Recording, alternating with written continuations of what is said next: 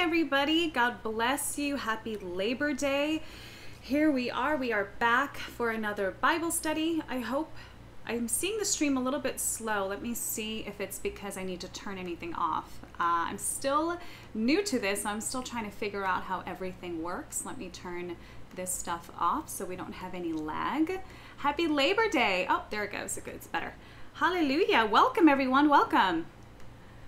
Wow. So last week we had our first Bible study, and I was overwhelmed by how many people really enjoyed it. Praise God. Obviously, the Word of God is so much fun to dig into, and as you know, I'm studying the Bible. Hey, guys. Hey, Jonathan. So, yeah, it's just incredible. I had a few atheists actually comment, private message me, DM me, and tell me how one of them said that he's never been to a Bible study, he's never been to church, he's never even heard a sermon. He said that he said it was so interesting and that he wants to hear more. So praise God. I hope he's listening right now. We're going through the Old Testament right now, the book of Esther, one of my absolute favorite books, and I know that many as well are watching love this book. So let's jump right into it. Oh, and by the way, tea time and Bible study. I hope you have your tea ready. I think it's going to be so fun to have Monday and Wednesday, 2 to 3 p.m. Eastern time, get together, read the Word, hang out, chit chat, you know, go through the Bible. I mean, such a time as this, Esther 4:14, such a time as this. We need to study the Word, get prepared, tell the world, the Lord is coming back. The Messiah of Israel, of Abraham, Isaac, and Jacob is coming back soon. Hey guys. So tea. If anyone's wondering what tea I'm drinking delicious passion fruit tea. This is the tea that I love. Adore, adore, adore. Yeah, let's jump into Esther. Hope that didn't mess up my focus. Okay, awesome. Let's do a quick background. Esther, the book of Esther, one of my absolute favorite books. This is one of the 2 books in the entire Bible that is named after a woman. The other book, Happy Labor Day, the other woman is Ruth. So Ruth and the book of Esther. Another interesting fact about this book. Esther is one of 2 books that does not mention explicitly God, the name of God, Yahweh. Anyone want to guess? What is the other book in the Bible that never mentions God's name, Yahweh? I am, or Yahweh, or God, or Lord. Okay, you guys got NKJV pulled up? Excellent. What is the other book that does not name God? Anyone know? This is an interactive study. Okay, seems like, okay. It's the Song of Solomon.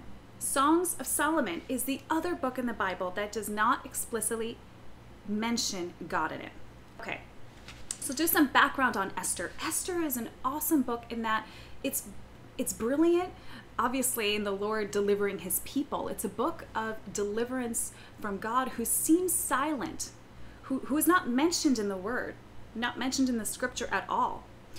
Seems silent, but God remembers his promises, and he remembers, he has mercy on his people, and when he makes a promise, he keeps his promise, and the promise is to look out for his people, that the promise that the Messiah was going to come out of Abraham, that Abraham is going to be a father of many nations, that the stars in the heavens and the sands are not even going to count how many, are not going to be able, Abraham's going to have way more children than that, than the stars in the sky. And the reason being is because of the coming Messiah that all the prophets were prophesying about, and that it was going to come from Abraham's seed, not seeds, seed, right? Isaac, not Ishmael, Jacob, not Esau. So the seed that was going to come is the Messiah that's going to save the world.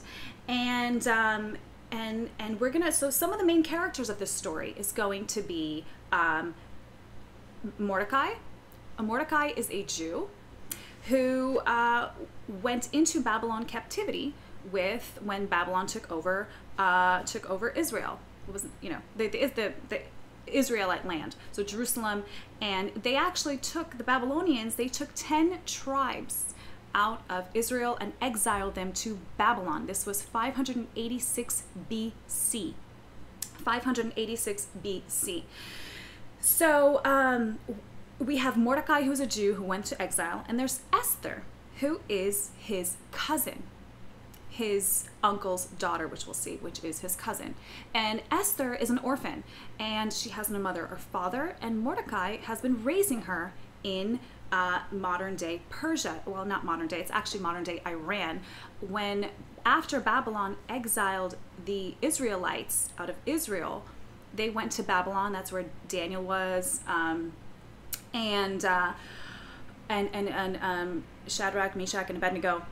And then Persia took over. Persia became extremely prosperous empire and took over and defeated the Babylonians. And so this is the time 100 years after. So this book is 100 years after the exile of the Israelites out of Israel.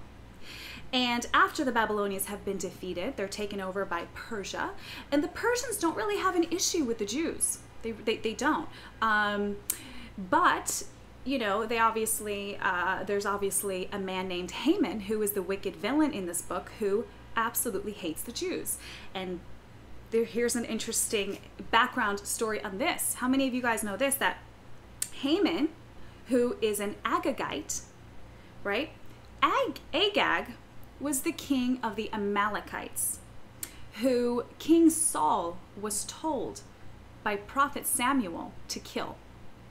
So back actually even in Exodus 17:16, God told Moses that he's going to annihilate the Amalekites, because the Amalekites were the enemies of the Jews. They absolutely hated the Jews.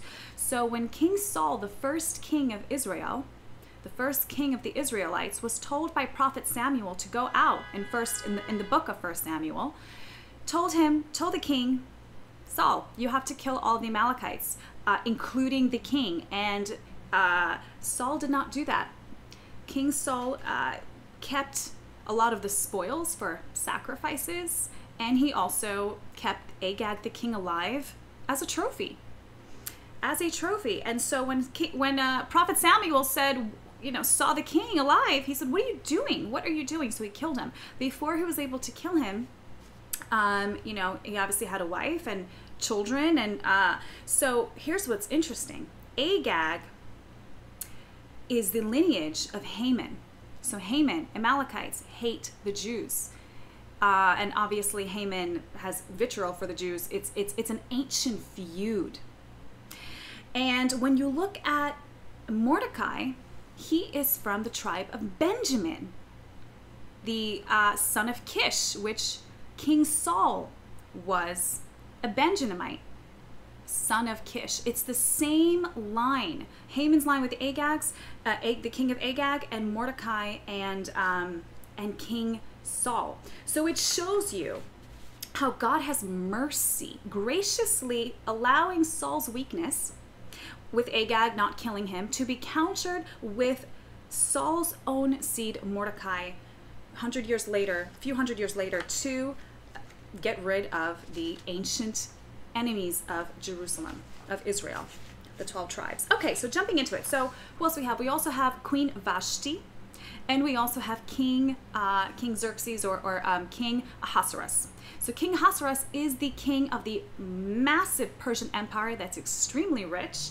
We're going to see this beautiful symmetry. Yes, thank you.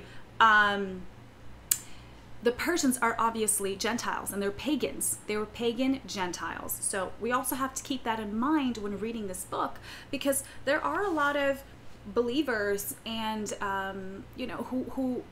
Christian leaders and even Jewish leaders wondering, well, actually not as much Jewish, because, it was one of their awesome stories in the Word. Some Christian leaders wonder why this book is even in the Bible, because we'll see this beautiful Queen Esther married a Gentile king, and assimilated to the Gentile culture, being the Gentile queen, which is against the law, which is against the laws of Moses. Jews are supposed to be separate, not intermarry, and not assimilate to their culture, to Gentile culture. So, but anyway, Gosh, it's such an awesome story. I don't even know where to start. All right, so let's jump into it. So that's the background. So there's this there are these coincidences throughout the entire book. These ironic coincidences, ironic reversals. So the book is so awesomely symmetrical. You'll see the king in the beginning, King Xerxes, King Ahasuerus, have this massive 180-day feast to show off his riches, and invites everyone in the kingdom to come and hang out and feast and joy. And they were drinking from silver glasses and gold glasses and sitting on couches that were lined with silver and silver bottoms, silver little legs, which is extremely rich. And so it opens up with this beautiful, huge feast, and the entire book ends with the Feast of Purim. You have in the middle, you have, so you have the sides where you have the two feasts. Then you have where Mordecai saves the king, where Esther and Mordecai save the king. And in the end, you have Esther and Mordecai save the Jews. And then in the center, you'll have Esther's two-day feast that she holds. And in the absolute center is where we have this ironic reversal of Haman, who has exalted himself with pride and lacks dignity and principles, and the reversal of Haman and Mordecai, these arch nemesis, this ancient feud. And yeah, we're gonna just jump into it because there's so much to go through, and it's such an awesome book. Okay, here we go. And here's my question, by the way. Do you guys mind if do you want me to read the word, or do you want me to put on an app? Because I have an awesome one, and speaks very well and very clear, and let me know what you guys want me to do. We are live, guys, so chit chat. Thank you for who's ever moderating. Bless you. Okay, I don't have an OnlyFans, who's ever asking. I don't know what that is. Okay, I'm gonna drink some tea. God bless you. Oh, amen. All right, guys, I love tea. For anyone that knows me, I'm Russian. I'm half Russian, half Jewish. I love tea. Would be nice to read. Do you want me to read, or do you want the app to read? The app. Perfect. Oh, thank God. Honestly, like, I don't like to hear myself talk. Okay. Amen. And I also, by the way, listened to our last Bible study, and it was really clear. There was really no lag. So thank God there's no lag. Amen. Okay, cool. Human voice always better. Okay, how about we try it and let me know what you think. All right. Let's turn on the app. What app am I using, you might ask? This app. It's called the Audio Bible. This is a fantastic Audible Bible book. It is a dramatic audio theater with over 100, famous actors. I don't really care, but wonderful voices, the most incredible voices it's the whole Bible. It's so awesome, and it's NKJV. It's all dramatic with all the sound effects. It's really fun. So let's get this guy going, and we'll go through it, and I'll pause it as we go, and we will discuss some interesting details. All right, audio on. All right, here we go. Jump to here.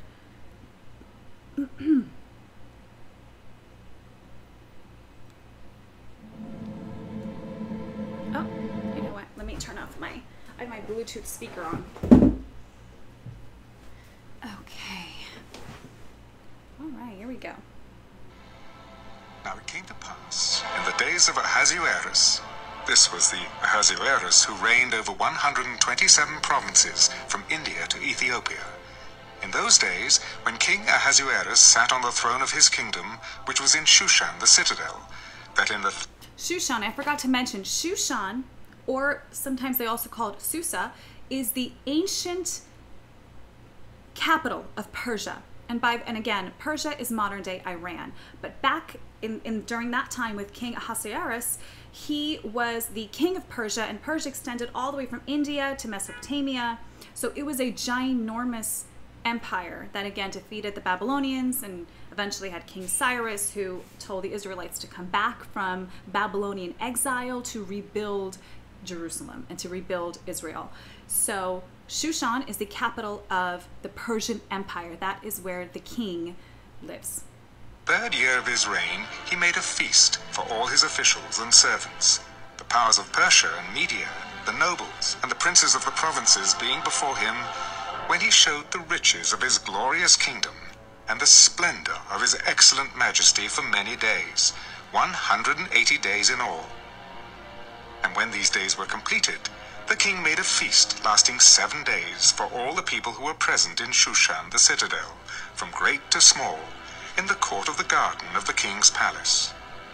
There were white and blue linen curtains fastened with cords of fine linen and purple on silver rods and marble pillars, and the couches were of gold and silver on a mosaic pavement of alabaster, turquoise, and white and black marble. And they served drinks in golden vessels. It shows you how rich the kingdom is. This king is showing off his riches, and they're getting just smashed drunk every single night. 180 days again, golden cups and couches with silver legs, which at that time in the ancient time, that was extremely wealthy, extremely rich. Something very similar to what Solomon, his riches in Israel, very similar. Each vessel being different from the other, with royal wine in abundance, according to the generosity of the king. In accordance with the law, the drinking was not compulsory, for so the king had ordered all the officers of his household that they should do according to each man's pleasure. Queen Vashti also made a feast for the women. So in ancient times, the women would have their own separate feast, separate from the men. And actually, Queen Vashti, to give you some reference and some context of the time as well, the queen rarely ever comes out publicly. Rarely comes out publicly. And again, she's separate with the women, having her feast. What you're going to see is that the king gets extremely drunk and wants to show off his wife's beauty and demands that she comes out to show her beauty. Now, at that time, that was extremely disgraceful, disrespectful for a queen to go and show off her beauty to princes and common people at the time. And if the king was not drunk, if the king was sober, he probably would have never asked her to come out, because it was so disrespectful to just show off the queen when, again, she's very private. She rarely comes out to be like a trophy in front of common people and princes. You'll see her response. She says no. The royal palace which belonged to King Ahasuerus.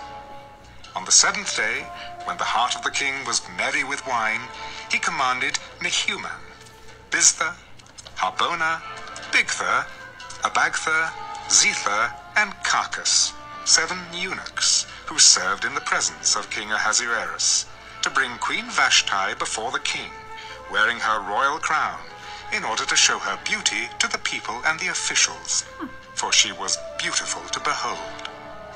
But Queen Vashti refused to come at the king's command, brought by his eunuchs. Therefore the king was furious, and his anger burned within him. Then the king said to the wise men who understood the times, for this was the king's manner. So stop right there. So the king demanded the queen come out. Now, even though it was disrespectful for the queen to come out in public, you listen to what the king says, because if that's even worthy of death at that time. You listen to the king. And we're going to see this difference in 2 brides. We're going to see this legalistic bride, Queen Vashti, who is this, who knows the laws, who knows, how to hold herself. She knows how she would be perceived. She cared more about Queen Vashti cared more about how she was going to be perceived than pleasing her king, who, even though he was disrespecting her and he was drunk, and humbly come out and do what the king asked and just, do a little twirl. And he actually wanted her to dance a little bit as well. So there's a difference between this legalistic queen, and we'll see with Queen Esther, who is extremely humble, who did everything the king asked because she loved him, and she was a humble spirit. Again, this dichotomy of this legalist bride of legalism, and bride of love, which is what we have with our Father, through the Messiah, Jesus, Yeshua. We have this love, this relationship where we're happy to do whatever he asks, even if we look ridiculous. We absolutely look ridiculous to the world that don't know God, to pray for people, to heal people, to tell people about the gospel, to talk about salvation. It's embarrassing to do in public when, people think you're crazy, but we do it out of love because we love him and we know he's real. There's no denying it. When we're born again, we know the Bible's real. We know that the Lord is good and the Lord is real, and he wants to save people, that there is a heaven, there is a hell. And we're happy we don't care if we look crazy, because we do it because we love him. So that's going to be the difference in the two queens we're going to see. So let's continue. Toward all who knew law and justice, those closest to him being Karshina, Shetha, Admatha, Tarshish, Meres, Marsina, and Memucan, the 7 princes of Persia and Media, who had access to the king's presence and who ranked highest in the kingdom. What shall we do to Queen Vashti according to law? Because she did not obey the command of King Ahasuerus, brought to her by the eunuchs.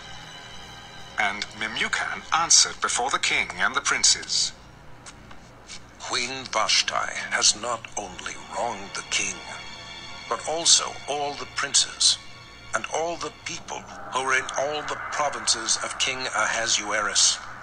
For the queen's behavior will become known to all women, so that they will despise their husbands in their eyes when they report King Ahasuerus commanded Queen Vashti to be brought in before him. So the king, in his displeasure, wrathful, angry, he's drunk again. This happened out of the 180 days. This was the last week of the feasts, the last week of the king showing off to his provinces, to his princes, to the common people. This is the last week, and again, probably so hungover from all the days of drinking and so drunk. He's now extremely angry and wrath and just total wrath, and asking his 10 wise men what to do. And I don't know if it's 10 or 7, I forget, but he's asking his wise men what to do, and his wise men said, it's kind of, it's understandable sort of, but a little ridiculous at the same time. Like, oh, well, women are going to see, it's actually not that ridiculous, because it is true. The queen is disrespecting the king publicly in front of everybody, and it makes the king look weak. So he has to, in some way, respond. And they responded by, telling the queen to leave. She can never see the king again. They're getting divorced, and making a decree that the man is the head of the household, telling women, know their place and to not disrespect them. You don't need to make this is why I say a little ridiculous. You don't need to make a law about that. I mean, it should be given. The man is the head of the household. As a woman, he's there to protect you, and you're there, under his covering, because he's under the covering of God, and you protect the kids and he protects the kids. And so it's like, it's kind of ridiculous. You don't need a law to say that, but whatever. They did. But she did not come. This very day, the noble ladies of Persia and Media will say to all the king's officials that they have heard of the behavior of the queen. Thus there will be excessive contempt and wrath. If it pleases the king, let a royal decree go out from him, and let it be recorded in the laws of the Persians and the Medes, so that it will not be altered, that Vashti shall come no more before King Ahasuerus, and let the king give her royal position to another who is better than she. When the king's decree which he will make is proclaimed throughout all his empire, for it is great, all wives will honor their husbands, both great and small. And the reply pleased the king and the princes, and the king did according to the word of Memucan. Then he sent letters to all the king's provinces, to each province in its own script, and to every people in their own language, that each man should be master in his own house, and speak in the language of his own people.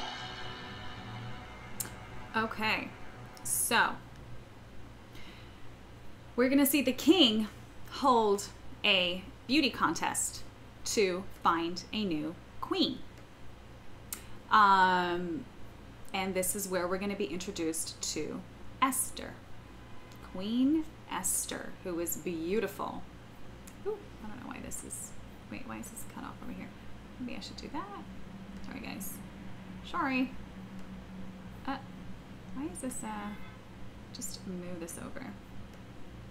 Okay, here we go. Cool. All right. So Esther becomes queen.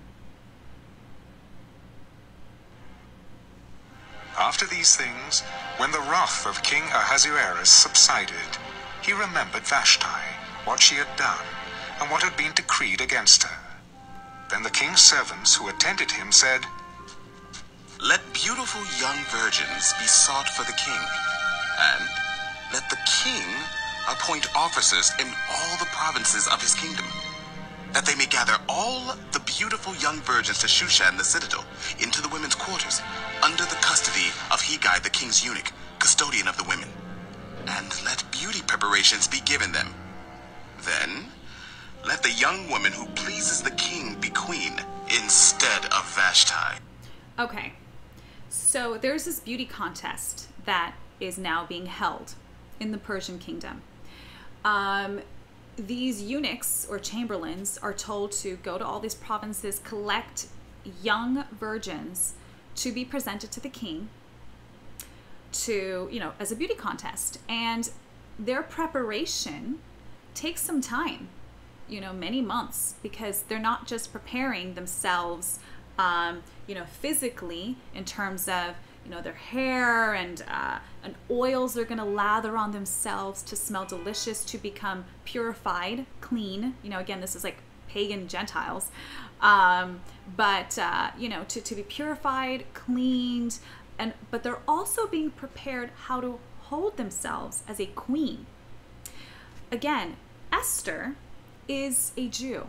And actually Mordecai, we're going to see, tells her to not tell anyone she's Jewish, to keep that a secret. It was a secret that only Mordecai and Esther knew. Because again, she was an orphan, so you couldn't figure out really who she was. And so she kept that a secret. Now, the women are also prepared to know the law. They are to know how to carry themselves as a queen with people, and also how to carry themselves as a queen with the king, because there's a specific procedure. We can see this even in modern day monarchy in England. You see that with the queen. There is a procedure, there is a protocol when you are in front of the queen. There's a protocol in front of the royal family. You are to bow down, you are to curtsy, you can't have your back to the queen, you can't be behind the queen or something like that. They have all these protocols. So same thing back in ancient Persia. There were these protocols that these women had to learn. And again, a lot of these women don't know how to carry themselves as a queen. They're living everyday lifestyle on the farm, taking care of their families, taking care of their gardens. A lot of these young virgins have no idea. I don't know why it keeps blinking. So I don't know.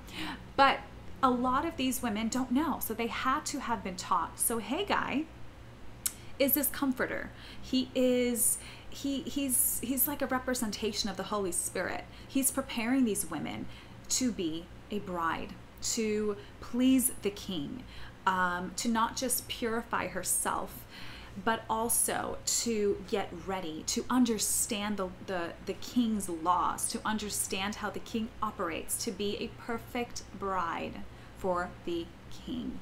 So, and we're going to see that Esther has favor with Haggai.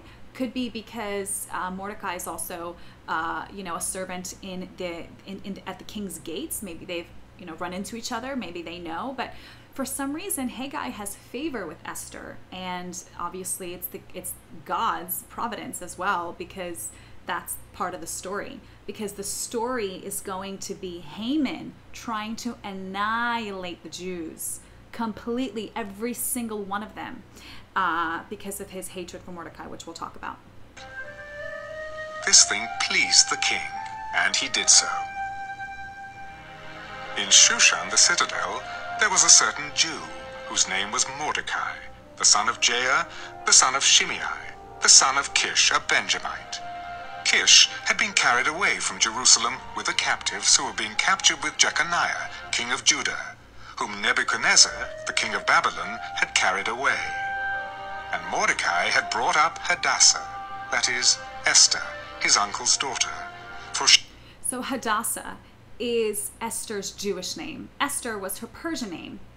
And as we see, Mordecai, son of Jair, the son of Shimei, who King David eventually killed, spared his life for a long time and killed him at the end of his life, which allowed the son of Kish, a Benjamite, to eventually lead to Mordecai, which we talked about is going to finish this ancient feud and fulfill God's prophecy in Exodus 17:16, where the Lord said, I'm going to annihilate the Amalekites because of their wickedness and their hatred for Israel.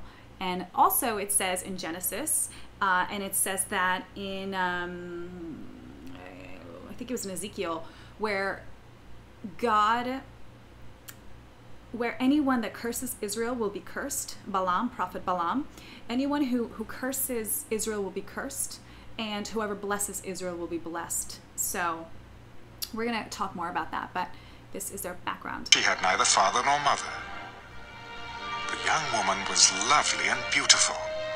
When her father and mother died, Mordecai took her as his own daughter.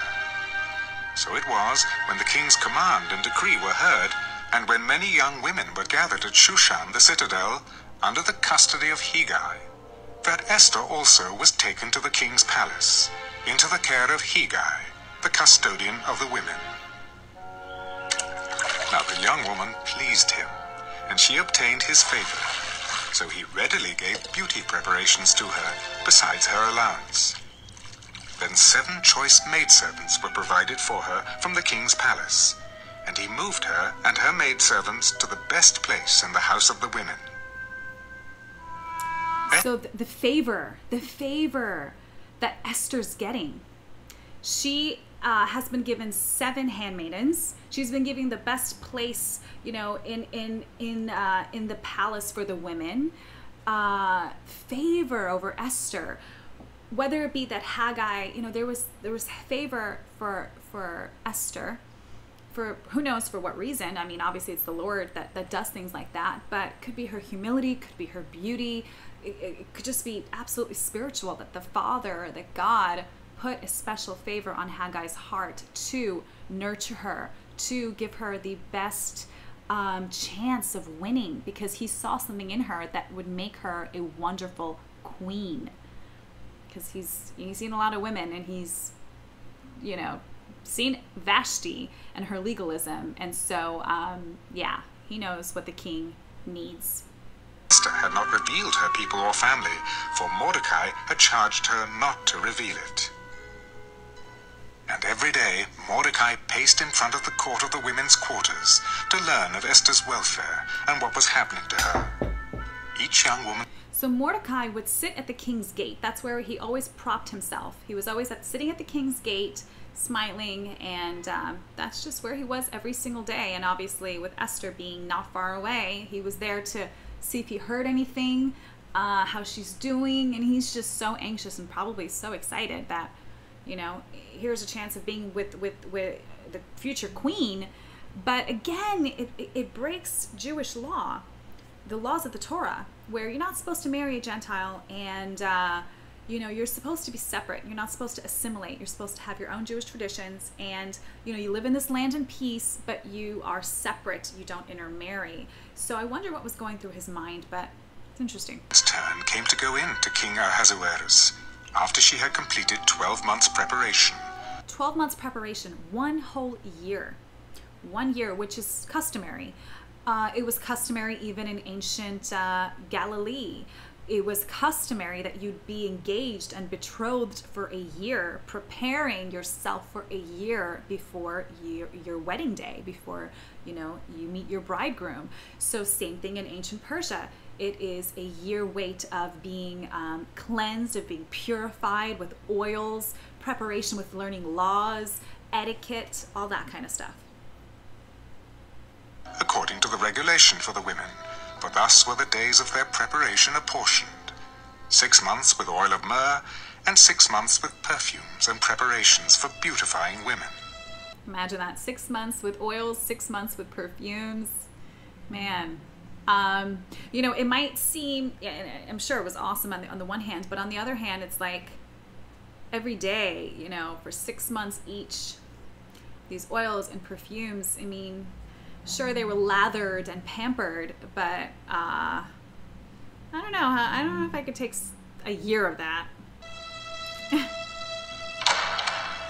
Thus prepared, each young woman went to the king, and she was given whatever she desired to take with her from the women's quarters to the king's palace.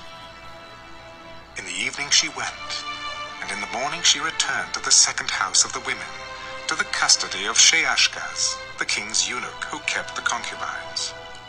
She would not go to the king again unless the king delighted in her and called for her by name. So one by one, these young virgins are sent to the king's quarters to be picked out, to see which one he likes the best. And they can only come, obviously, if he calls for them. And if he calls for them again, they would come. So it's some beauty contest. Imagine beauty contest of like, who's the best in bed? Like, pagans. Now when the turn came for Esther, the daughter of Abihail, the uncle of Mordecai, who had taken her as his daughter, to go into the king, she requested nothing but what Hegai, the king's eunuch, the custodian of the women, advised. See how humble she is. So every woman, every young virgin was allowed to ask for anything she wants. What kind of dress, what kind of, you know, shoes, what kind of jewelry, what kind of, you know, the women were allowed to choose what they wanted. They can demand, you know, for a hair piece that they want, or gold and silver, whatever they want, they can ask, and it would be given to them. Whereas Esther said she didn't demand anything. She just said, hey guy, you know the king best. Why don't you pick something for me? Whatever you pick, I'll wear. How humble. Here is your opportunity to ask for diamonds and gold and, you know, all this stuff you can imagine. She probably walked in so beautiful, but so simple. These women probably had ginormous headpieces and gold and everything, gold necklaces, and here's Esther, probably so beautiful, doesn't even need all of that stuff to show her and resonate her beauty. Came in humbly, and, you know, Haggai again favored her because of her humility, her meekness, her trust in Haggai, that he is the Lord, he's representation of the Lord, the king, his right-hand man. So if anyone's going to know how she should dress, it would be Haggai. So why not ask the guy who knows him well, the king well, and figure out what to wear? That is called wisdom. Wisdom. When you ask advice from people who are way smarter than you, or people that have way more experience than you, or are experts in a certain niche, that's wisdom. To not be stubborn and ask someone, hey, what do you recommend? Because you know the king really well. That's called humility and called wisdom. And Esther obtained favor in the sight of all who saw her. And again, more favor, because they're like, wow, she is so meek. She's so humble. She's so smart. She's asking Haggai what she should wear. Favor. So Esther was taken to King Ahasuerus into his royal palace, in the 10th month, which is the month of Tebeth, in the 7th year of his reign. The king loved Esther more than all the other women, and she obtained grace and favor in his sight more than all the virgins. So he set the royal crown upon her head and made her queen instead of Vashti. So the king obviously was enamored with her beauty, and there was favor on her as well from the king, and he instantly took the crown and crowned her. From what research I've done, normally that's not done that way. The king would go and speak to his chamberlain and would, not ask him for advice, but there would be a protocol of about, you usually wait a week or something like that. But the king didn't care about the protocol. He took the crown and put it on Vashti's head and, had a ceremony and crowned her queen that day. That's unbelievable, and that is such favor. Then the king made a great feast, the Feast of Esther, for all his officials and servants. And he proclaimed a holiday in the provinces and gave gifts according to the generosity of a king. Big feast. When virgins were gathered together a second time, Mordecai sat within the king's gate. Now Esther had not revealed her family and her people, just as Mordecai had charged her. For Esther obeyed the command of Mordecai as when she was brought up by him. In those days... It's this, there's a reason why Mordecai obviously told Esther to keep her identity secret. It turned out that it was the plan of God for them not to say anything, that it worked out because of God using her. But it's also interesting that she was hiding it even when she was queen. Again, the Jews weren't hated at the time, but they were considered slaves because of their exile out of Israel and into Babylonia. So even though they weren't living as slaves in Persia, they were free people. They were free to leave. Ezra and Nehemiah went back to Israel. There was only like a few thousand people that left. Many of the Jews, even though they were allowed to go back to Israel, they decided to stay in Persia. It was comfortable for them. They didn't want to carry, the horses or their cows or their cattle. They were comfortable where they are, and they decided to stay. And God didn't explicitly say, all right, guys, time to come back through a prophet. Instead, God assumed that people would go back because that was his promise, that they were going to return to Israel after 70 years in Babylonian exile. So again, the Persians took over Babylonia. They are free to leave, and a lot of Israelites did not leave. They stayed in Persia. And this is another example where we're going to see of God's will. God's advice is always the best advice. If he is letting you know, hey, go back to Israel, that's where you're supposed to be, it's better to go back there. Listen to the Lord's will. He's doing it to protect you, because this situation happened with these Israelites that did not go back to their promised land, stayed in Persia. This situation arises where they are close to being annihilated, every single one of them. So it's always good to listen to God. He knows what's going on. He knows the future. So he's trying to protect you. While Mordecai sat within the king's gate, two of the king's eunuchs, Bigthan and Teresh, doorkeepers, became furious and sought to lay hands on King Ahasuerus. So the matter became known to Mordecai, who told Queen Esther, and Esther informed the king in Mordecai's name. And when an inquiry was made into the matter, it was confirmed, and both were hanged on a gallows.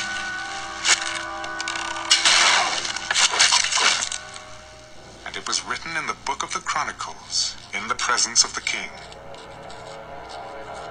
Okay, so gallows was a big long stake, and that is where people were hanged. Where we see, we see here that it was God's providence as well for Mordecai to overhear two guards who were planning to assassinate the king. And Mordecai told Esther, Esther told the king, and the king had it, did an investigation, found out these two were going to kill him. They were killed for treason, and the king must have forgotten that it was Mordecai. Maybe he didn't know that it was Mordecai who said this, because there was really no thank you to Mordecai at this time. There was no, public thank you, or he saved my life, or any favor on Mordecai. It was just Mordecai told Esther, and the king was saved. But it actually, what's cool about the situation is that the king got to see, wow, I can trust my queen. She has my back. She legitimately has my back. Okay, going to Esther 3. This book has 10 chapters. They're pretty quick. I know we're stopping along the way, so it's a little more time, but I hope are you guys enjoying this, going through it little by little and piece by piece. There's so much to unravel, guys. There's something that we're gonna talk about after we get through this chapter, which it was a revelation the Lord gave me a few months ago as I was reading this book. Such revelation, brought me to tears about this story. So stay tuned. Man, it's so good. And obviously we're here because we love to study and read the word. And even if we don't know the Lord, it's cool let's hear what he's done in the past, which, by the way, any atheists watching or agnostics, there's history. There's archaeological evidence for Esther. Greek, what was his name? Histories of Herodotus. He was a contemporary Greek historian who wrote about Queen Esther. There are stone tablets from Persia, the Persian time, where they talked about Queen Esther.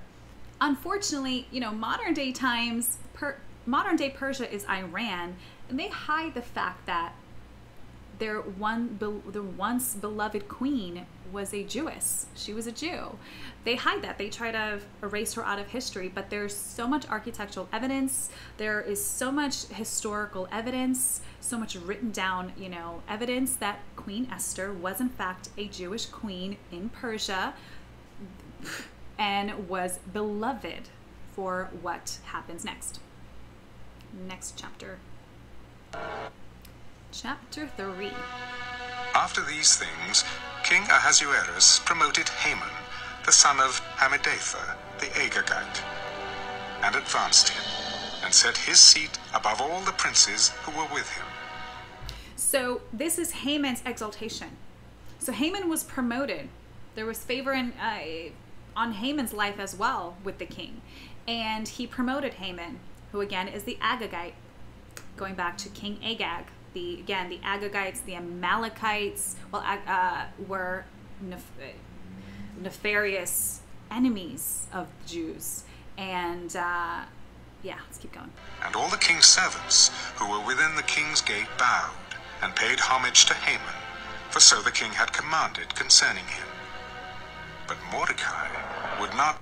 So all the king's servants were within the king's gates, bowed and paid homage to Haman.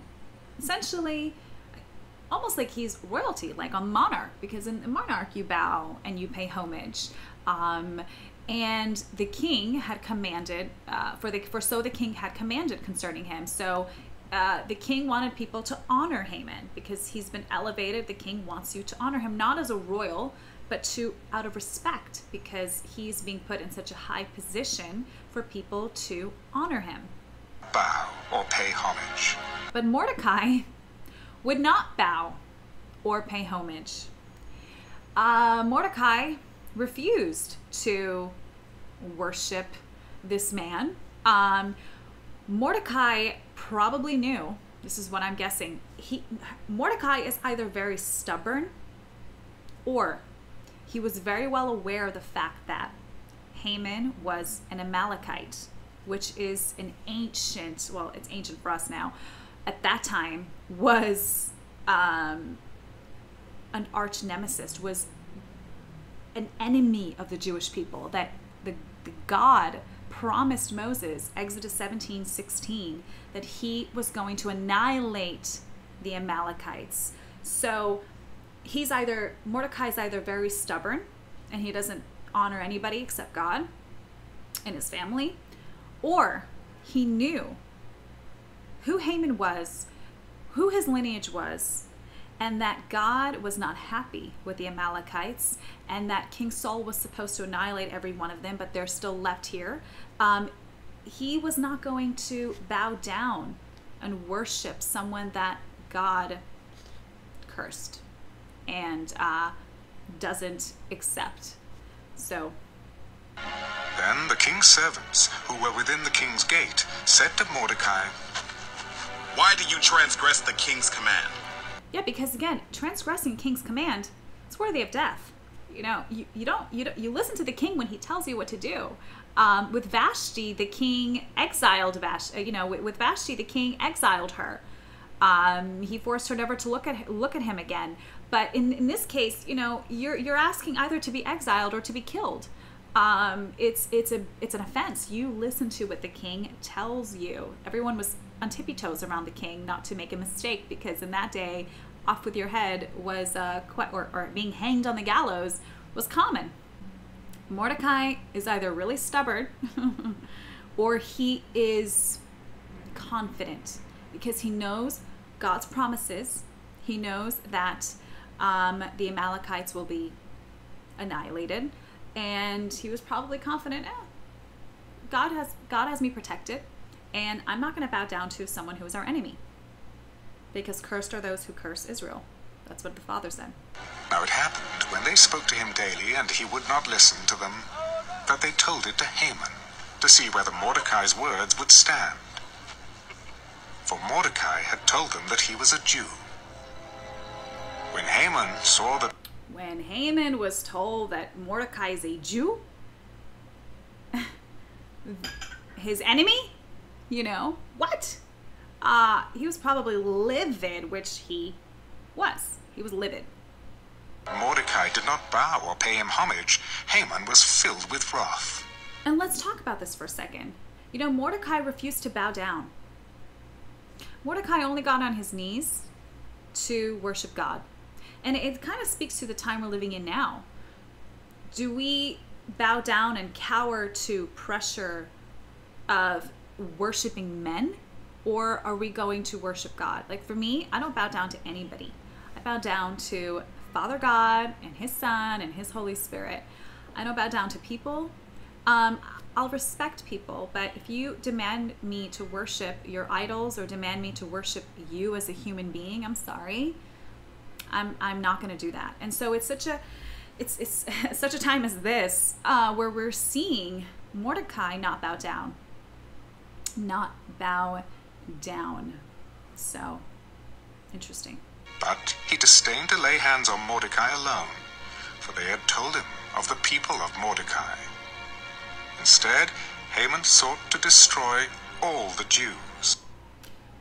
So Haman found out that Mordecai is a Jew, and that he was not. First of all, Haman is so prideful. He wants to be honored and he wants to be exalted, and it must have been a thorn in his side that Mordecai, who happens to be a Jew who he hates, is not bowing down to him and not worshiping him and not honoring him.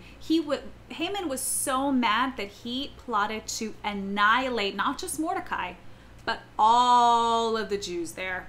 Again, bringing back to mind this ancient feud that they had, this hatred, this vitriol between the Amalekites and the Israelites.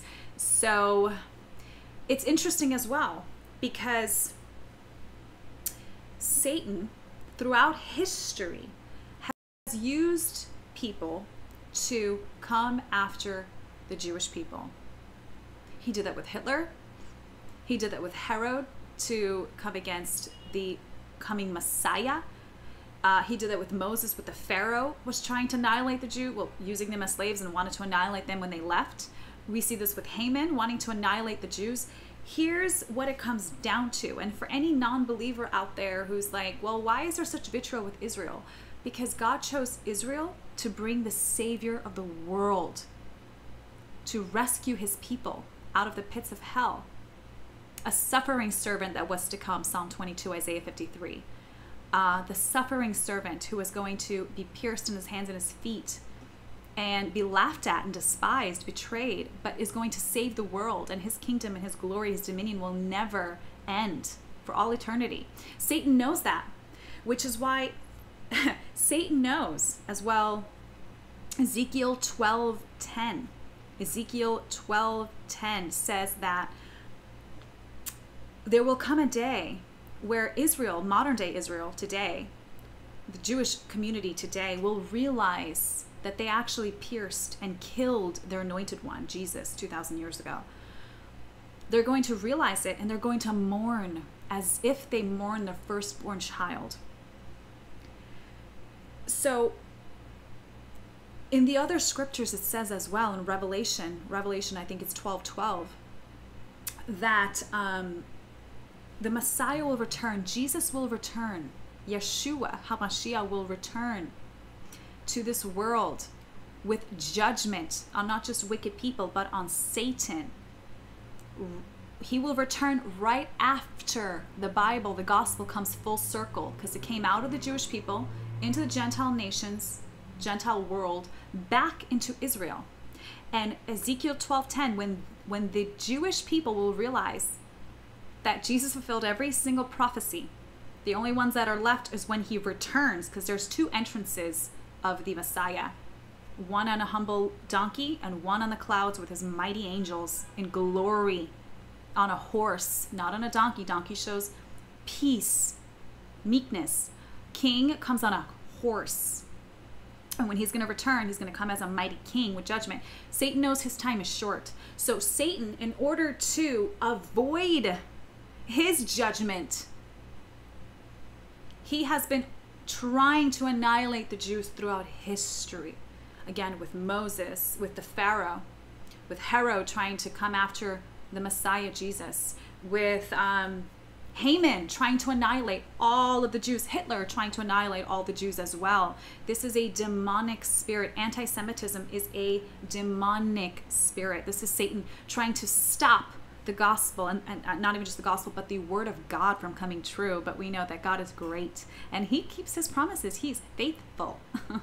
He is so faithful, and we see this in this story as well. Haman trying to annihilate all the Jews, but again it says, blessed are those who bless Israel, and cursed are those who curse Israel. So we see that happening here as well. Who were throughout the whole kingdom of Ahasuerus, the people of Mordecai. In the first month, which is the month of Nisan, in the 12th year of King Ahasuerus, they cast pur, that is, the lot. Lot, pur. Pur in Persian meant dice. So when you think of lots, you think of dice. So in the first month, in order to, again, so Haman,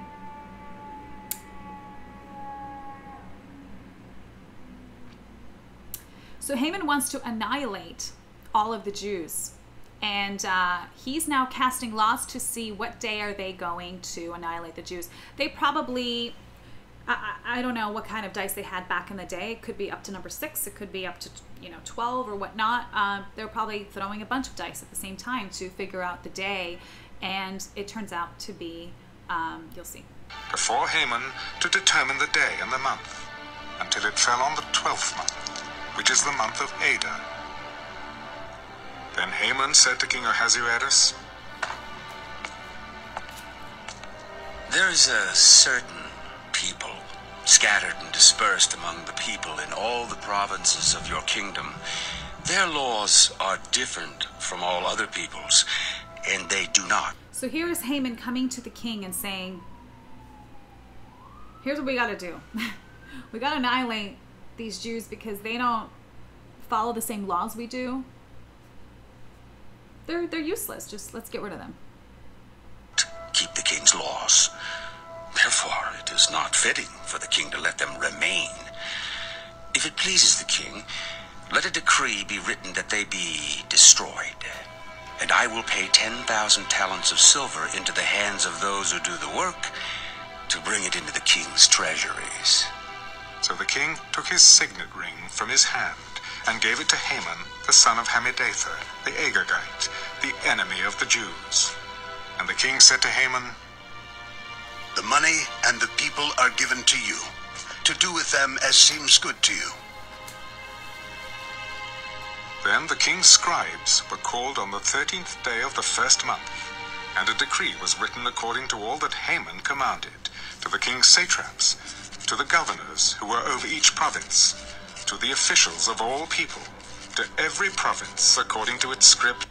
So, the king has favor with Haman.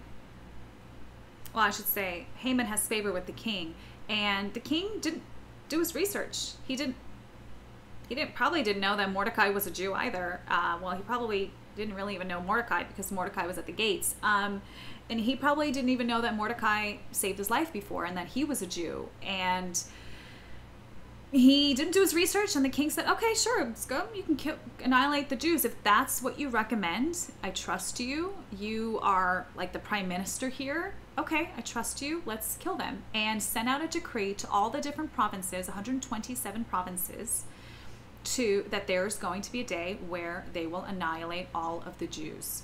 And it's not even this. So here's what's interesting about a king's decree.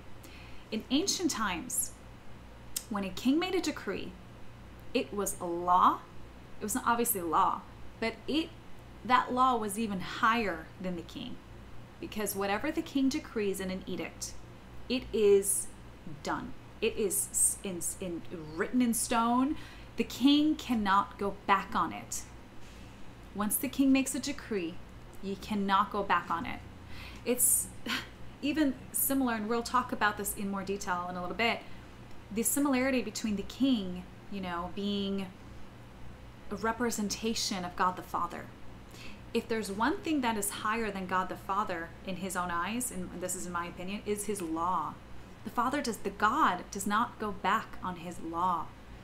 Righteousness and goodness and justice, his 10 commandments, God never goes back on it. He holds it even higher than his own name. His laws he can't change. He encompasses love. So those are the laws that come with his character. And he can't go back and say, oh, actually, this sin is okay, this one's not. No, those are his laws, and he can't change them. Just like, for example, this king, King Ahasuerus, can't go back on his decree, which we'll see, realizes it was a big mistake. Big mistake. And to every people in their language. In the name of King Ahasuerus, it was written and sealed with the king's signet ring. So every king, even especially in the ancient time, they had a special ring, and it had a special design on it. And they would use this, liquid, whatever formula it is, to put the ring in, which was a seal. It was the king's seal on his ring, showing that it was a decree from the king. He gave this ring to Haman to use, and trusted him with his king's seal, which shows its authenticity to all of the provinces, that it is in fact the king's decree, and this is now law.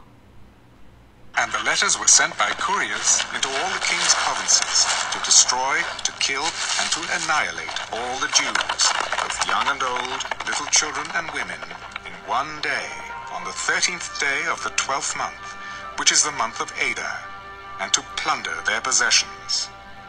A copy of the document was to be issued as law in every province, being published for all people, that they should be ready for that day. The couriers went out, hastened by the king's command, and the decree was proclaimed in Shushan the citadel.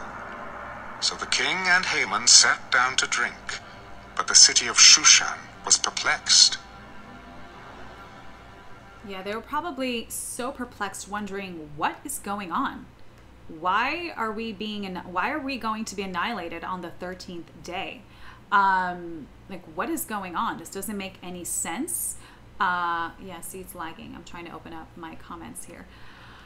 So again, and this is actually one of the reasons why Friday the 13th is a superstitious thing, is because of this wicked day that was supposed to happen. The 13th day was the number that the lots casted, which was going to be the day of annihilation of the Jewish people. Okay, let's jump into Esther 4. How are you guys enjoying this? What do you guys think? You guys enjoying this? Do you want me to keep reading? How's the app? You guys, I actually like the app that it's talking instead of me. But okay, let's continue. Okay, next one. When Mordecai learned all that had happened, he tore his clothes and put on sackcloth and ashes and went out into the midst of the city. He cried out with a loud and bitter cry.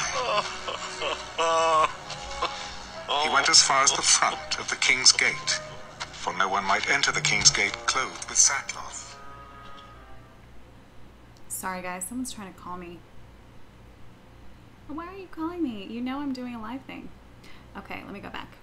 In every province where the king's command and decree arrived, there was great mourning among the Jews, with fasting, weeping, and wailing, and many lay in sackcloth and ashes. So Esther's maids and eunuchs came and told her, and the queen was deeply distressed. Okay, so this was an ancient tradition as well. When Israelites are displeased and want to pray to God, and you know, we see this all over the Old Testament. The Israelites would put on sackcloth and ashes all over their hair and all over their face in mourning, and would pray, fast and pray to God to be heard. They humble themselves as much as they can. Again, putting on a sackcloth, you know, used to carry grain and whatnot, and putting ashes on their face, being dirty in front of God the Father. Here's a mess. And asking for, and you know, begging for his help, humbly. And you know, Mordecai comes to the gate of the king, the king's gate, humbly, right? But he comes in sackcloth, which wasn't allowed. You weren't allowed to go to the king's gate or the king's palace in sackcloth. It dishonors the king. So Esther, this is why Esther asks one of the guards to go out there and give him clothes, give him a new garment, because he wasn't allowed to be there in sackcloth. But Mordecai didn't care. Mordecai was mourning. All the Jews in the entire region and entire empire probably went back to Israel as well. The Jews are going to be annihilated by the Persians. The Persians. This is not good. There was mourning all over the world. So Mordecai didn't care. He went out there to mourn in front of the king's gate. Like, what did you do? Like, why are you doing this? Why are you annihilating us? I wonder if Mordecai figured out that it was, you know, Haman, obviously, and it was because of Mordecai that this was being done.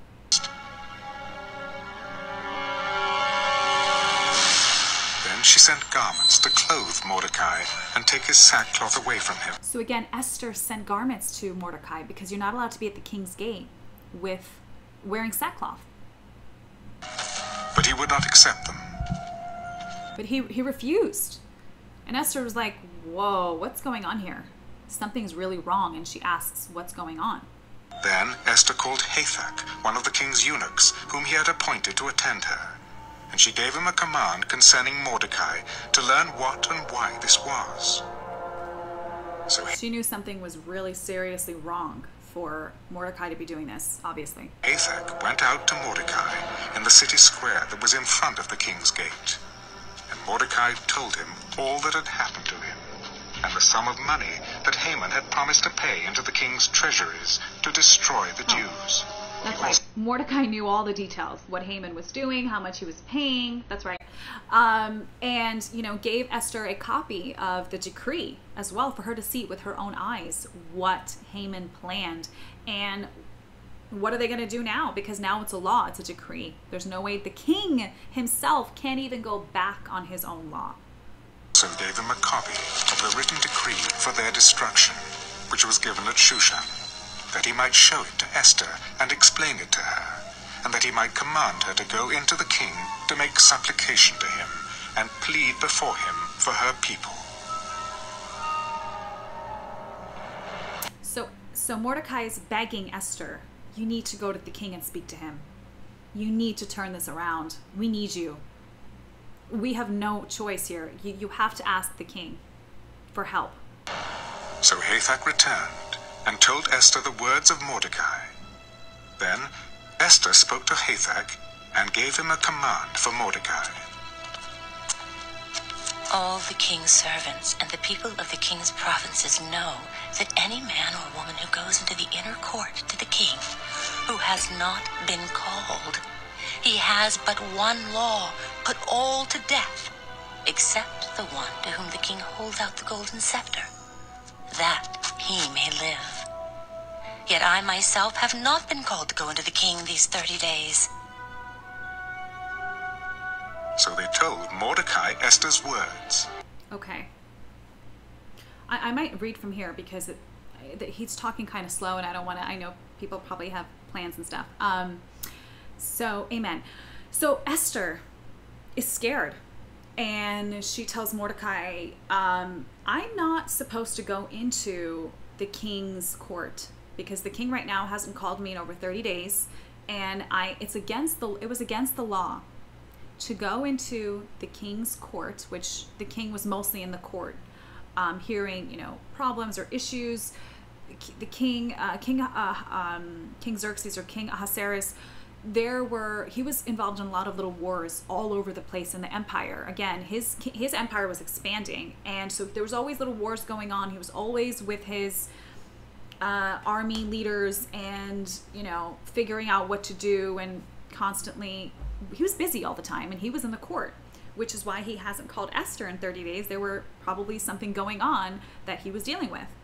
And so it was against the law for Esther to walk into the king's court unless she was summoned. Not just Queen Esther, but any person was not allowed to walk into the king's court unless he called them in, unless they were part of the meeting.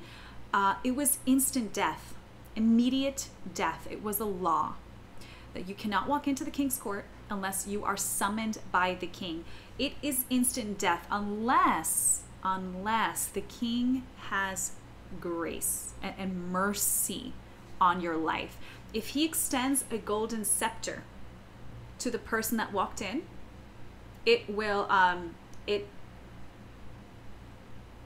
you won't be killed, right? It's his mercy that, okay, here's the golden scepter, and you don't get killed. So this is interesting, and there's a reason why there's a photo above of the Lord with a golden scepter on a throne. Again, walking into the king's court without being summoned.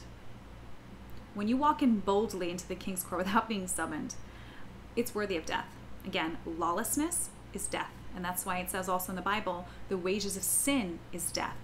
Lawlessness is another name for sin in the Bible. So the wages of sin is death. The wages of lawlessness is death. If you walk into the king's court without having permission to be there, that's instant death. Unless the king has grace on you and mercy on you and extends to you a golden scepter, even though you don't deserve it. You don't deserve to be there. You don't deserve to walk in boldly into the king's court. The Lord gives grace. And that's why we read in the New Testament, when you are born again, when you are saved, you can walk in boldly to the king's throne.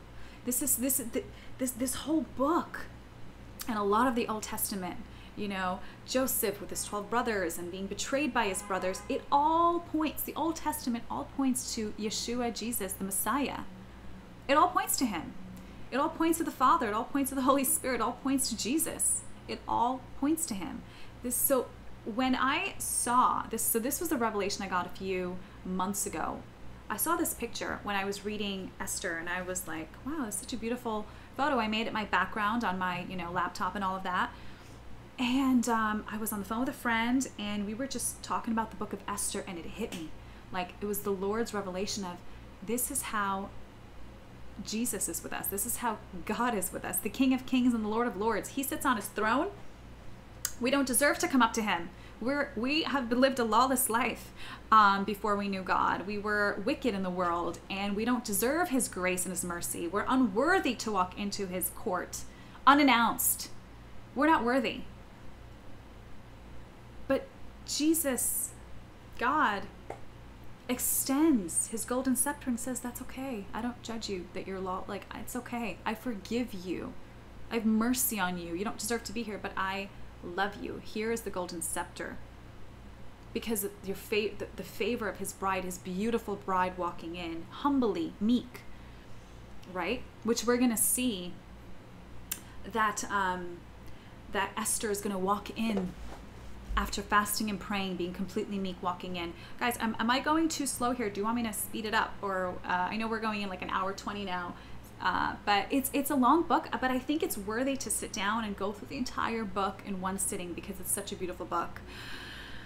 Unless you want to split it in half. Should we split it in half? Let me know. But I think maybe we should just do one entire sitting. Although, let me open up Twitter really quickly. Let me open up my Periscope. Do you guys want me to split this up, or should we finish it up in one sitting? Again, we are live, so apologize if the stream is going to lag in a second. What do y'all want to do? Let me look at your comments. Let me open you up. It's going to be a little bit slow. I need to get an iPad. I think I need to get an iPad so I can see your comments on the iPad at the same time. Just keep going. Okay, you guys are good. Okay, keep going. Amen. Are you guys enjoying this? This is so good. I mean, it was so, God is so good. He's so awesome. You are doing fine. Okay, awesome. Praise God. Cool. Praise God. We're going to keep going. It's better to do it in one sitting. Amen. Oh, cool. Praise God. All right, let me let me close this because it's gonna lag. Blah, blah, blah. Okay, here we go. So, God, I love the story so much. It's my favorite. It just shows God's grace on us, man. The mercy of God, the heart of God, just so beautiful. And when I saw this picture and the Holy Spirit just revealed it, that this is the Lord, this is the picture of the Lord, King Xerxes. This is like a picture, King Ahasuerus, or whatever his name is in Persian. It's the mercy of God, the favor of his bride, the favor, guys, the favor we have, how awesome our God is. It brought me to tears. I was straight up like, I was on the phone like, oh my God, like this revelation, like praise God. This is the Lord. This is how good he is to us. Anyway, let's continue. Let us continue. And Mordecai told them to answer Esther. Do not think in your heart that you will escape in the king's palace any more than all the other Jews. For if you remain completely silent at this time, relief and deliverance will arise for the Jews from another place. But you and your father's house will perish. Yet, who knows whether you have come to the kingdom for such a time as this? Wow. So Mordecai tells Esther, when Esther's like, I can't go in, I'm going to get killed. I'm not summoned in, I'm going to get killed. Mordecai tells her, do not think in your heart that you will escape in the kingdom's palace any more than all of the other Jews. You're a Jew, you're a secret Jew, Esther. You're the queen, but Esther, you won't survive this. What makes you think you're going to survive? The king's decree is the king's decree. Someone's going to find out that you're a Jew and you're going to be killed. You and your whole house, your father's поколение in Russian, your generation will be killed. You know, Queen Esther thinks the most secure place for her is in the palace with the king. She'll be fine. She'll be safe. We see here that, and this is with all of us as well, sometimes we feel so secure where we are, especially when we're, not born again and in the world. We feel secure. I felt secure and unstoppable as kids. You do crazy, risky things because you're thinking, I can jump out of a plane. Nothing will happen to me. We do the wildest things. I've done the wildest things when I was a kid, thinking that we were invincible, that I was invincible, that nothing was going to happen until reality hits you in the face and you break your arm or your leg. And this is the false security that we have. Esther had a false security as being queen. She thought she'll be okay. No one knows I'm a Jew. I can't do anything. I don't know what to do. I'm not going to walk in there and risk my life. And Mordecai is saying, first of all, you might not escape this, Esther. Don't think you're going to escape this. And number two, what makes you think that you won't be removed and someone else will come to save the Jews, because Mordecai knows, he knows God's promises and God's faithfulness. God promised Abraham that his seed, again, seed, not seeds, right? Isaac, not Ishmael, Jacob, not Esau, seed, that there's going to be a seed that comes, the anointed one, the Messiah is going to come out of Abraham, and it's going to save the world. And he knows God promised to get rid of the Amalekites. God promised to get rid of Haman. And so Mordecai is mourning and fasting, but he's also confident that God is going to come, and he keeps his promises. And he's going to be faithful in his promise as well in this situation. And he's telling Esther, if it's not going to be you, it's going to be somebody else. If it's not going to be you, God's going to use somebody else, because God made this promise to the Israelites. He's going to keep it. And again, I want to go back to what I was saying before.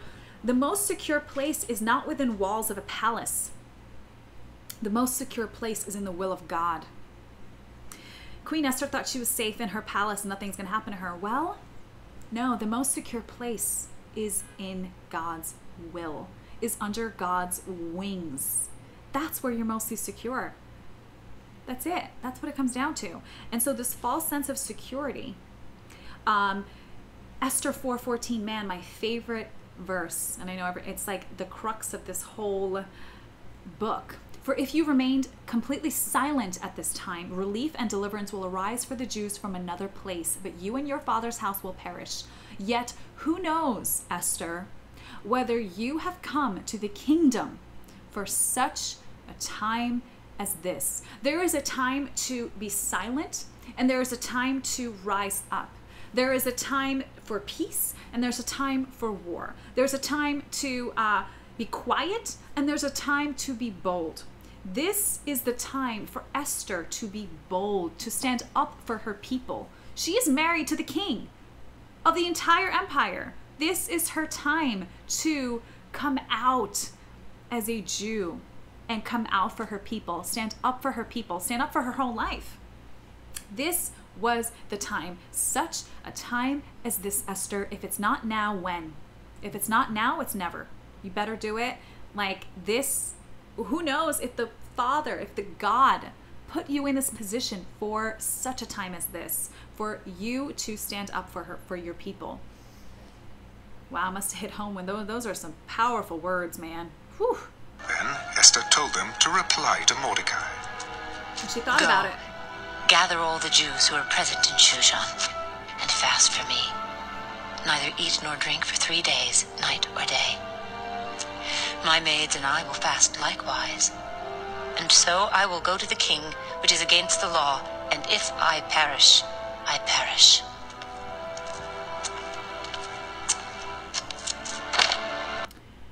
So Esther thought about it. She realized he's right. He's right. She's a queen. This is her husband. She has to take a chance here. She has to stand up for her people. So she said, everyone fast. Jews all over, in every province, have word go out, fast with me. I'm going to have my women fast with me. 3 days and 3 nights. This is also known as Esther's fast. Esther's fast, which is not drinking, not eating, nor drinking. Imagine not having water for 3 days. I mean, I've tried to do it. It's really tough. I've done like a day and a half, but I want to try to do 3 days, even though, you know, anyway, but you have to do it with the grace of God, obviously, and also be led to do it. But it's a great fast, not eating, not drinking. So she eventually goes into the king's court, probably all disheveled and exhausted and tired. Actually, I mean, maybe full of energy and full of like anxiety. But yeah, she told everyone to fast. And she said, even though it is against the law, I'm going to walk in boldly. And if I perish, I perish. So she realized Mordecai's right. She has no choice. She has to attempt to talk the king out of it. So Mordecai went his way and did according to all that Esther commanded him. So Mordecai went and told the other Jews, we have to fast in agreement. Sorry about the ambulance. I'm in, you know, loud city here. So second, Corinthians, one second, I'll wait till it passes.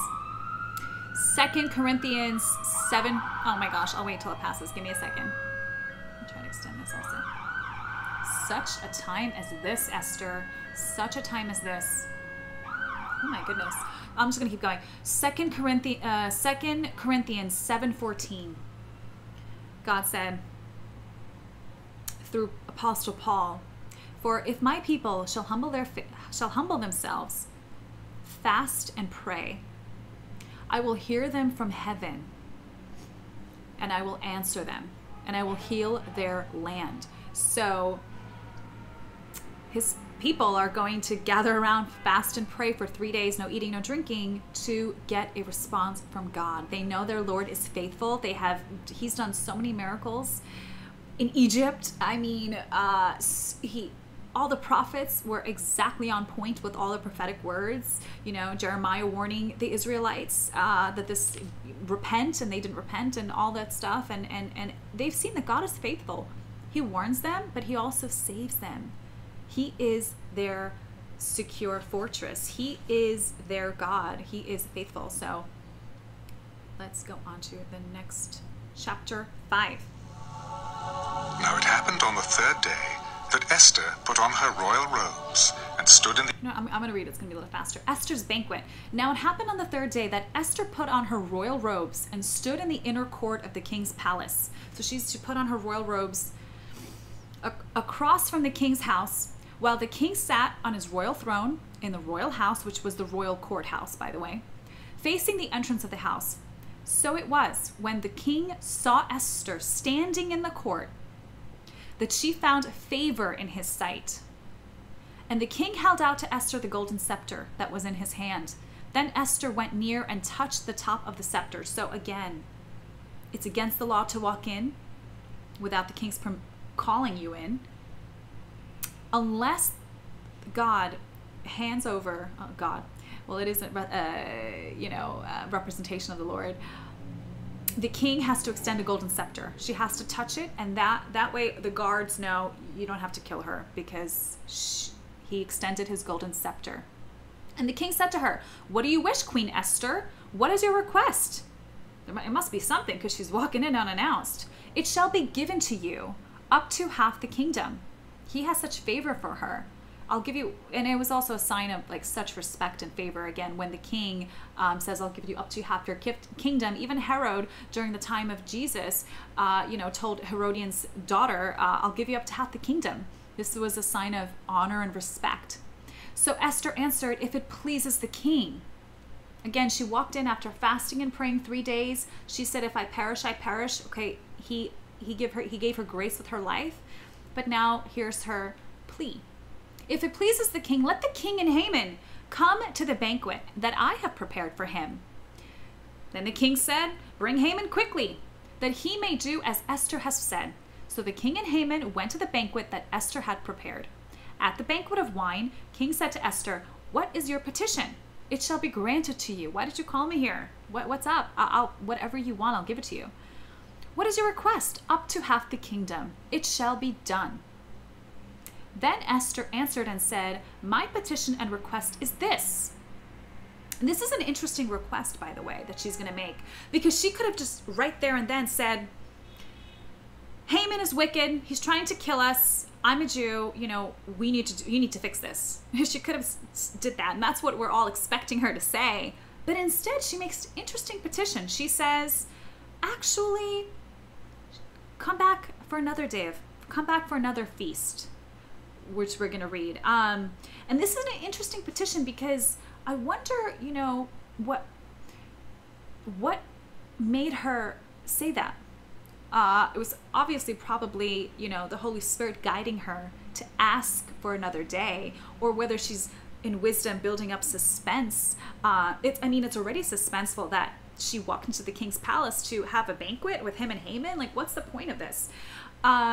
There's something that she wants, but in building suspense and allowing the father to do what he's going to do with that extra night, which we're going to see, is quite interesting. So then Esther answered and said, "My petition and request is this. If I have found favor in the sight of the king, and it pleases the king to grant my petition and fulfill my request, then let the king and Haman come to the banquet which I prepare for them, and tomorrow I will do as the king has said. So she's asking him to return again tomorrow for another banquet with the king and Haman. Okay, verse 9. Haman went out that day joyful and glad in his heart. But when Haman saw Mordecai in the king's gate, again, Haman is so joyful. He's so happy. He's going to obliterate the Jews. Like, I mean, there's already a law. It's happening. There's nothing they can do about it. He thinks, like, that's it. Like, it's going to happen. It's over. So Haman is so joyful, so prideful, so exuberant, so happy. These are his enemies, like this ancient feud. And he's going to be the one to annihilate them. He's so happy. But when Haman saw Mordecai in the king's gate, and that he did not stand or tremble before him, he was filled with indignation against Mordecai. So think about this. Think about this. Mordecai didn't bow down and didn't worship Haman. And that's what kicked off this whole thing. And here he is again. Haman expecting Mordecai to bow down and plead for an apology and plead for mercy. But Mordecai refused to stand up. He refused. He sat there. He's like, nope. So again, one of two things. Mordecai is either extremely stubborn, or he knows that these are the enemy of his people, obviously, trying to annihilate them, and that God is good and he's going to hear his prayers, and that he's going to save his people. And so it's so interesting. He just refuses to get up. And Haman obviously is so pissed. He's like, are you kidding me? You still don't respect me? I'm going to have all your people annihilated. Oh, you're working. I know. Okay, watch it later. God bless you. I have your Periscope comments up now. Okay. I actually like reading it because it can move a little faster. But yeah. Did you guys like that app? Do you want me to go back to the app, or do you want me to keep reading? I'm reading your comments. Okay. So Haman went out joyful. Mordecai at the king's gate did not stand or tremble before him. He was filled with indignation against Mordecai. So Haman is pissed again. Keep reading. Amen. Okay. So Mordecai, Haman is like livid. Are you kidding? He's still not getting any respect from this man. So nevertheless, Haman restrained himself. He didn't say anything to Mordecai. He restrained himself and went home to basically, gossip and pour out. Okay, you like both. Amen. I'll do a mix of both here and there. Cool. Perfect.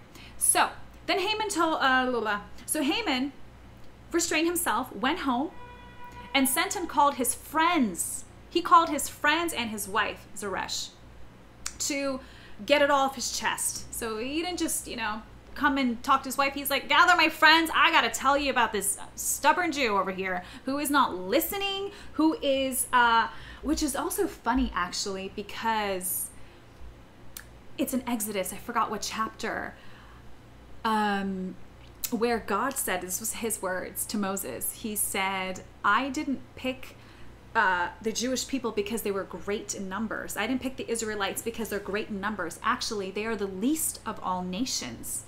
But I didn't pick them because of their stiff-necked. So he's saying that the Israelites are stiff-necked. The Jewish people are stiff-necked. Listen, I can say that because I'm half Jewish. My dad is Jewish. So I'm a little stubborn. It's true. Although the Lord has been fixing that in me. But I'm a new creation. But, but God said to Moses, I'm not picking you because you're stiff-necked and stubborn. I'm picking you because I love you. So Mordecai is stiff-necked as well. He's stubborn as well. So we see that here. So Haman told, so he invited his friends and his wife. Then Haman told them of his great riches, the multitude of his children, everything in which the king had promoted him, and how he had advanced in him above the officials and the servants of the king. He was bragging. I'm like, the king elevated me and all this greatness is happening. I'm being honored and everything's so awesome. And ends up telling them about the thorn in his side. About Mordecai. And it's like, why would you even, I don't know, if everything is so awesome, who cares about this one person that's being annoying, right? Don't let the enemy distract you. But he is so angry and he can't let it go. So moreover, Haman said, besides, Queen Esther invited no one but me to come in with the king to the banquet that she prepared. And tomorrow I am again invited by her along with the king. You know, I'm being honored. The queen is having a banquet for me and the king. Like, this is so amazing. Yet, all this avails me nothing. Meaning this, I don't even care that the queen is inviting me and the king and is honoring me in an awesome private banquet, because so long as I see Mordecai the Jew sitting at the king's gate. So he's saying all this is great, but it's really not. It's nothing to me, because I'm so tired of this Mordecai the Jew. Then his wife Zeresh and all his friends said to him, let a gallows be made, 50 cubits high, and in the morning suggest to the king that Mordecai be hanged on it in the morning. Then go merrily with the king to the banquet. Let's break this down right now, because this is interesting. Zeresh and his friends say, let a gallows be made, 50 cubits high. How high is 50 cubits? Anyone know? How high is their suggestion to make a gallows? Which, by the way, they're telling him, go in the morning to the king, and then Mordecai be hanged tomorrow on it. Even though there's already a decree that all the Jews are going to be annihilated, they're so conceited and saying, go to the king tomorrow, he'll kill him. There's already a law. Leave the king alone. Like, what are you doing? Number 2, how high is 50 cubits? Who knows how high 50 cubits is? So 1 cubit is very tall. Yeah, it's super tall. Wait till you find out how tall this is. 1 cubit is about 25 inches. 25 inches. So we have 50 cubits times that by 25. Someone do the math and tell me. But then divide that by 12 inches in 1 foot.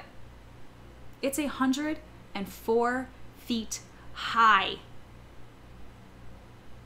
104 feet high. His friends are saying, make 104 feet high gallows so the whole Providence can see Mordecai hanging off this gallows. Well, in some studies it's saying 75 feet, in other studies it's 104 feet. So it depends how much a cubit is, but yeah. So it's about 104 feet. I've done the math. But yeah, double check. But there's different sources saying it's 75 feet, some sources saying 105 feet. Either way, it doesn't even matter. 75 feet is really high anyway. Let's go with the little number, 75 feet, okay? 75 feet high gallows. Imagine, that is so high. Okay. Insane. So, and it pleased Haman, so the gallows were made. So he made 105-foot gallows for Mordecai to be hung on, or hanged on, not hung. 6. The point is it's high. Thank you. Sorry. I'm taking too long on it. Okay. The king, so that night, this is what's interesting, the king could not sleep. So one was commanded to bring the book of the records of the chronicles, and they were read before the king. So that night, the king could not sleep all night. So one was commanded to bring the book of the records of the chronicles, and they were read before the king. This is called the book of the Persian kings. There was this, historical record of everything that was going on. And it was found written that Mordecai had told of Bigthana and Teresh, 2 of the king's eunuchs, the doorkeepers who had sought to lay hands on King Ahasuerus. Then the king said, what honor or dignity was bestowed on Mordecai for this? So again, king couldn't sleep, which is God's sovereignty of, the Jews were sleeping and were stressed out and mourning, but they didn't know what was going to happen. But Father God was not sleeping. And it says the God never slumbers nor sleeps. He never slumbers nor sleeps. So he's always devising a plan for us. God is working behind the scenes, even though we don't see him, even if we're sleeping. He is always working for our good. So the king couldn't sleep, asked to read the ancient scrolls, and here he's finding out, wait, Mordecai saved my life? He was the one that saved my life? Okay, did we honor him? The king's servants attended, said, nothing has been done for him. So the king said, who is in the court? And now Haman had just entered the outer court of the king's palace to suggest. So Haman, first thing in the morning, Haman's there to ask the king to hang Mordecai on his gallows that he just made him. And Haman entered the outer court of the king's palace to suggest that he hang Mordecai. The king's servant said to him, Haman is there standing at the court. King said, let him come in. Haman came in, and the king asked him. Before Haman even asked to hang Mordecai, this is the awesome reversal, this ironic reversal that we see. The king asked him, what should be done for the man whom the king delights to honor? Haman thought in his heart, oh, he's probably talking about me. Whom would the king delight to honor more than me? He's probably he's thinking in his heart. And Haman answered the king, and he said, for the man whom the king delights to honor, let a royal robe be brought, which the king has worn, and a horse on which the king has ridden, which has a royal crest placed on its head, which is like the king's horse. Then let his robe and horse be delivered to the hand of one of the king's most noble princes, and that he may array the man whom the king delights to honor. Then parade him on horseback throughout the entire city square, and proclaim before him, thus shall it be done to the man whom the king delights to honor. So again, Haman's standing there thinking, wow, Esther has a private banquet for me and the king. The king is asking how his wonderful, servant should be honored. He's thinking, wow, I'm about to get, this is amazing. Like this, you should honor him as a king. You should honor him throughout the entire square. So this must have been the biggest shock of Haman's life right before the banquet, the second banquet. The king said to Haman, hurry then, take the robe and the horse as you have suggested, and do this for Mordecai the Jew, who sits within the king's gates. Leave nothing undone of all that you have spoken. Probably Haman probably had to lift his jaw off the floor. Like, what? What? I'm going to be honoring Mordecai? What is going on? After, so Haman took the robe and the horse and arrayed Mordecai, probably rolling his eyes the entire time. And he had to honor what he promised the king he would do. So he had to do it. And it was Haman who had to do this, not anyone else, which is the funny, ironic reversal that we see here. So Haman took the robe and the horse, arrayed Mordecai, and led him on horseback through the city square and proclaimed before him, thus shall it be done. He's holding his horse as they're walking. Thus shall it be done to the man whom the king delights to honor. Imagine, Mordecai sitting on the horse, wow, I'm being honored in all of the square. The Lord, God is starting to move. God is starting to move. Afterward, Mordecai went back to the king's gate. Back there, mourning and all of that. But Haman hurried to his house, mourning. I'm probably in tears, sweating, what is going on? Why are we honoring Mordecai? And I can't believe I just had to walk him through the entire city honoring this man that I absolutely hate. Mourning with his head covered. He didn't want to talk to anybody. He was just let me just get home right now. I'm going to kill myself at home. So when Haman told his wife, how embarrassing, right? When Haman told his wife Zeresh and all of his friends everything that happened to him, his wise men and his wife Zeresh said to him. So Haman told them what just happened. And so his wife and his friends are thinking, wow, what does this mean? The response is interesting.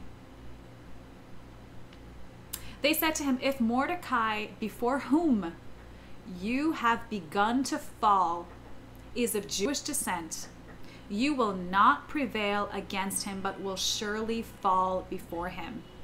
This is an interesting scripture. This is an interesting verse. They said to him, if Mordecai before whom you have begun to fall is of Jewish descent.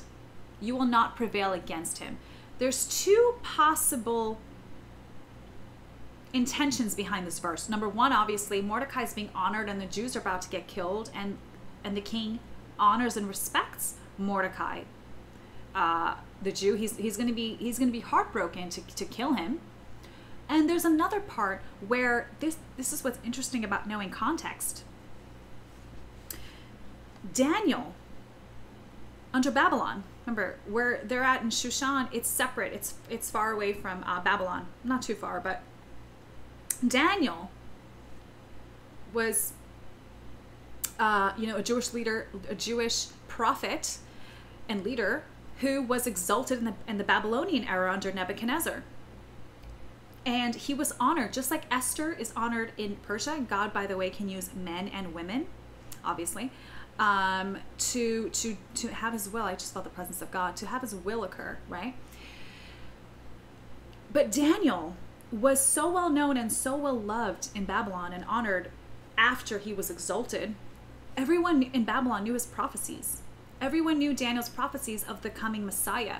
I want to actually read to you some of the prophecies, because these prophecies probably got to Persia as well.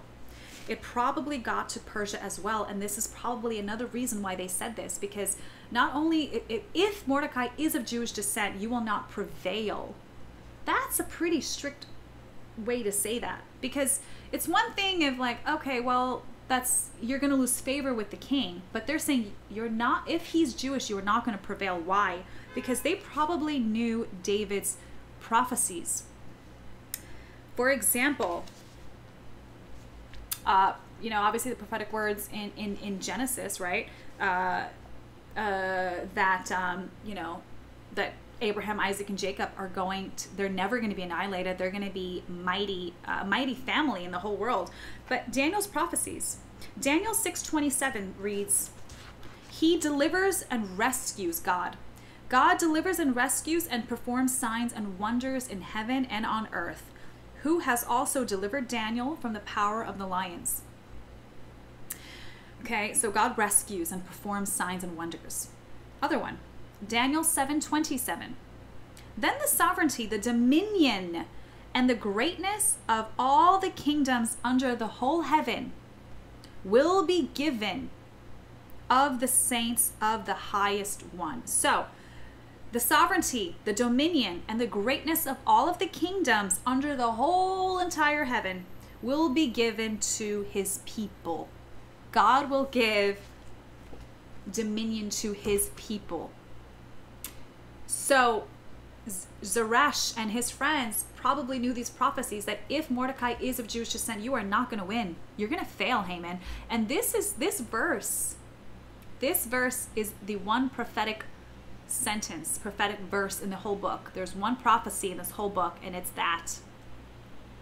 Chapter 5, verse 13. This was a prophetic word. If he's of Jewish descent, you will not prevail. You will lose. You will fall. You will surely fall before him. I'm sure Haman was like, oh, dang it, I made a big mistake.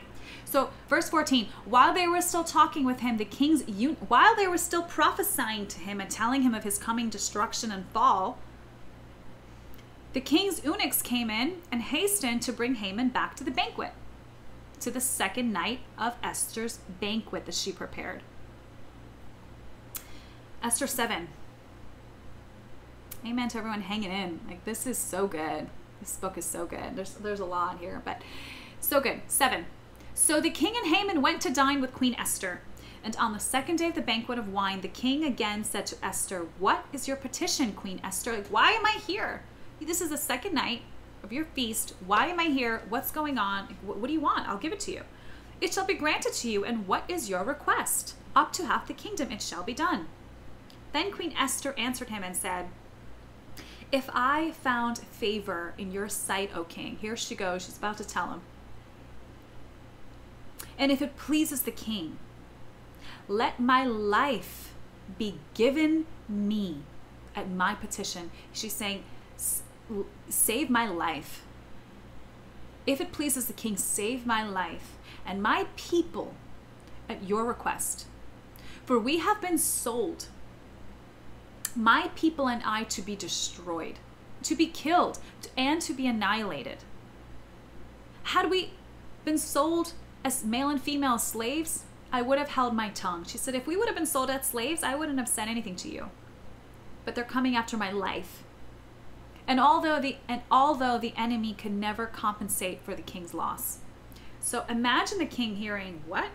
Who's coming to kill you? Who's coming to annihilate you? What do you mean your people? Like, who wants to kill my bride, my wife, Queen Esther, who he so greatly loves and favors? What? So King Ahasuerus, I like to call him King Xerxes because I don't like the Persian name. King Xerxes, also Persian. So King Xerxes answered and said to Queen Esther, who is he and where is he? And who dare presume in his heart to do such a wicked thing? To do such a thing?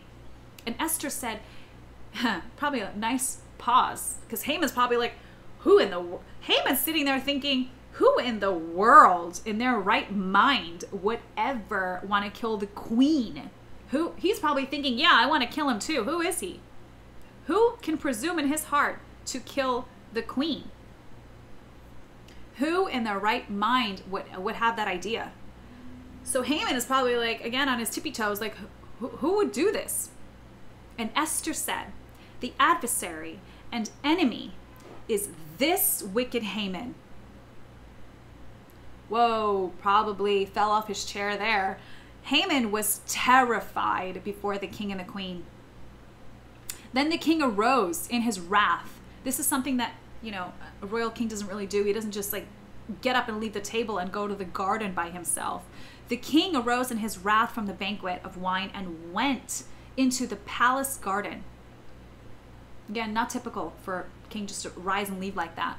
So he went to go think by himself. What did she just tell me? Haman is trying to kill my queen, my bride, and her people? But Haman stood before Queen Esther. He started pleading for his life. I can just imagine.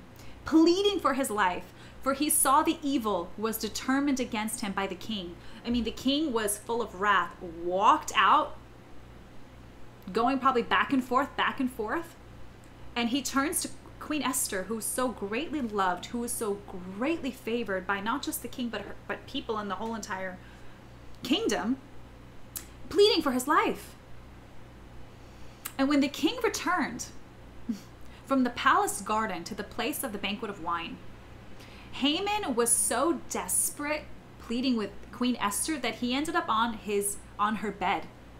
Haman was begging the queen for his life to the point where he was found on the queen's bed, which was such a sign of disrespect. First of all, that you're really dishonoring the queen and the king to be on the queen's bed. But he was so desperate, crying and mourning and begging her, and so the king returns, and Haman had fallen across the couch. It says couch here, but it was actually her bed. It says in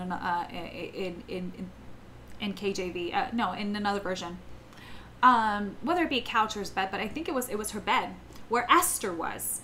Then the king said, "Will he also assault the queen while I am in the house? How dare he?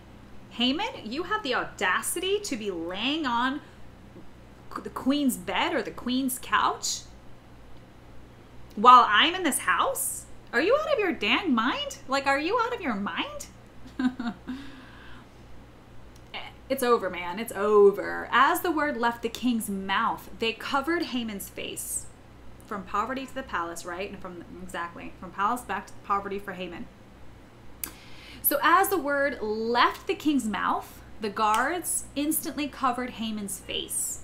Now, during that time, if you had your face covered, it means you're sentenced to death. You're condemned to death. It's also because this traitor has no more right to look onto the king. So it means two things. One, you are sentenced to death. Number two, you don't have the right or the honor anymore to even look at the king. So his face was covered.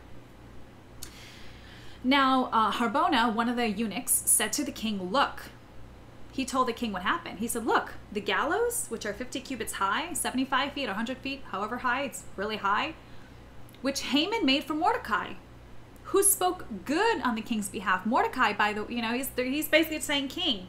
Haman made a gallows 100 feet high for Mordecai, who, by the way, saved your life, and is standing at his house, at the house of Haman, is standing at his house. The king said, what? What? The king said, hang him on it. Hang Haman on his own gallows. Whoa. Ultimate reversal. So they hanged Haman on the gallows that he had prepared for Mordecai. Then the king's wrath subsided. So look at this, like, whoa. Ironic reversal. So powerful.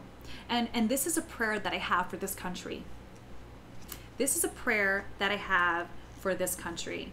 That the same wicked men and women who hate the American people, who hate humanity, who hate Christians, Jews, whatever, around the world. I pray that wicked men around the world, Lord, in the name of Jesus, I pray that wicked men and women that have created gallows for the American people, I pray, Lord God, that those wicked men be hung on their own gallows. Let them be hanged, not hung, you hung a coat, literature class. Let them be hanged on their own gallows, Lord. All of the wicked men that have gallows for us, let them be hung and hanged on their own gallows. Wow. So here's what happens next. So again, even though they killed Haman, who created this whole idea, they still have a big problem, because on the 13th day of March, Adar, the 13th day of March, they are going to annihilate all of the Jews. It is a law. The king cannot go back on it. Imagine the king mourning, because the king was mourning, like, oh my God, I can't believe I did this. Like, my wife is a Jew. Her people are the Jews, and I have a decree to kill all the Jews. What was I thinking? How did Haman get me so blindsided and so blind? What do I do? They have to figure out what to do now. So on that day, King Xerxes gave Queen Esther the house of Haman. Oh, let me go back a little bit. So on that day, the king gave Queen Esther the house of Haman, the enemy of the Jews. So he gave the queen, you can have Haman's house. Like, we killed him. You can have his house and all his belongings, his spoils, basically. And Mordecai came before the king, for Esther had told him he was related to her. So Mordecai is like, hey, by the way, I'm the queen's cousin. Hey. And so the king took off his signet ring, his mighty ring, his ring that had his emblem on it, that he had given to Haman, which he had taken from Haman and given it, and he gave it to Mordecai. And Esther appointed Mordecai over the house of Haman. So Esther appointed, so the king gave Esther the house of Haman, and Esther gave it to Mordecai. He said, hey, you can have your enemy's stuff. Now Esther spoke again to the king. She fell down at his feet. And so, by the way, look at the difference here. When the two entrances of Esther to the king, begging for his help, on her first time after she fasted and prayed, she went to the king and asked him to save, to come to the banquet. And here she is now down on her feet, down at his feet, with tears, crying. And she said, and implored him with tears to counteract the evil of Haman the Agagite and the scheme which he had devised against the Jewish people. And the king held out the golden scepter again toward Esther. So again, she walked in the court without his permission. And he again, with mercy and grace, gave her the scepter. So Esther arose and stood before the king and said, if it pleases the king, and I have found favor in his sight, and the things seem right to the king, and I am pleasing in his sight, let it be written to revoke the letters devised by Haman, the son of the Agagites, which he wrote to annihilate the Jews which are in all the king's provinces. For how can I endure to see the evil that will come on my people? Or how can I endure to see the destruction of my countrymen? The king said to Queen Esther and Mordecai the Jew, indeed, I have given Esther the house of Haman, and they have hanged him on the gallows because he tried to lay his hands on the Jews. You yourselves go and write a decree concerning the Jews, as you please, in the king's name, and seal it with the king's ring. For whatever is written in the king's name and sealed with the king's ring, no one can revoke. Again, it's the law. Whatever is decreed by the king is automatically law. It's in law. It's officially law when his ring puts a stamp on it, the stamp of the king's approval. He said, go and change the law and fix it. I don't know what to do. He's like, you guys do it. So the king's scribes were called at that time. So again, king calls a lot of scribes over because there's 127 provinces, okay? The 13th day is quickly approaching. They need to do something quickly. They got to get all these messengers out. So that he called a bunch of scribes to write these decrees, to write this new decree. So the king's scribes were called at that time in the third month, in the month of Sivan, on the 23rd day, and it was written according to all that Mordecai commanded. So 23rd day of the month. So they're, about like more than 2 weeks away from that terrible day. Again, they need to go to all the provinces, and it's far. The provinces, it's a big empire. He's got to reach a lot of land real quick. So it was written according to all that Mordecai commanded. No FedEx at that time, right? You're on horses. That's it. Horseback. That's it. And it was written according to all that Mordecai commanded to the Jews, the governors, the princes of the provinces from India to Ethiopia. 127 provinces in all, to every province in its own script, in its own language, right? They all have different dialects in all these different provinces. To every people in their own language, and to the Jews in their own script and language. So even, at that time, the Jews were mostly speaking, not Hebrew, they're mostly speaking Aramaic. Aramaic is the language that the Israelites learned and started using most often after Babylonian captivity, after the Babylonian exile, because the Babylonians were speaking Aramaic, and you can look it up.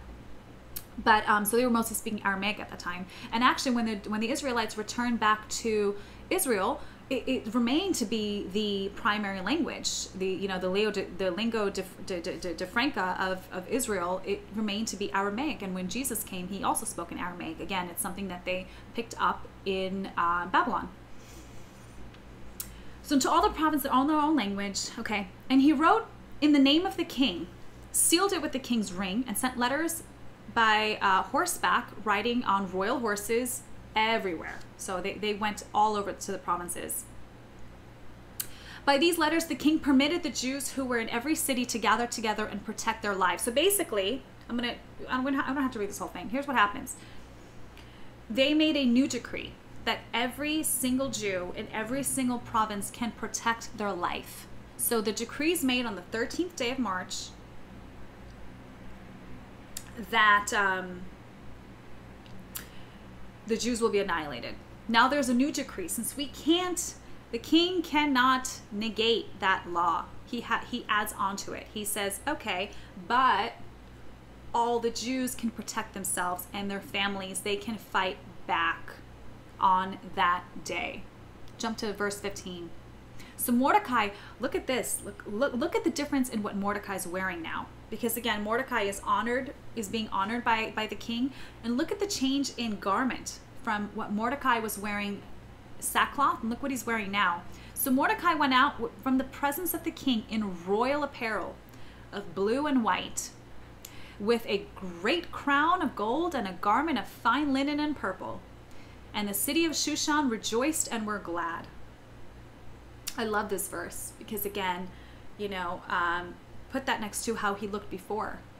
Now he's in gold and being honored. And my favorite verse is this, and the people rejoiced. Proverbs 29:2. It's one of my favorite proverbs.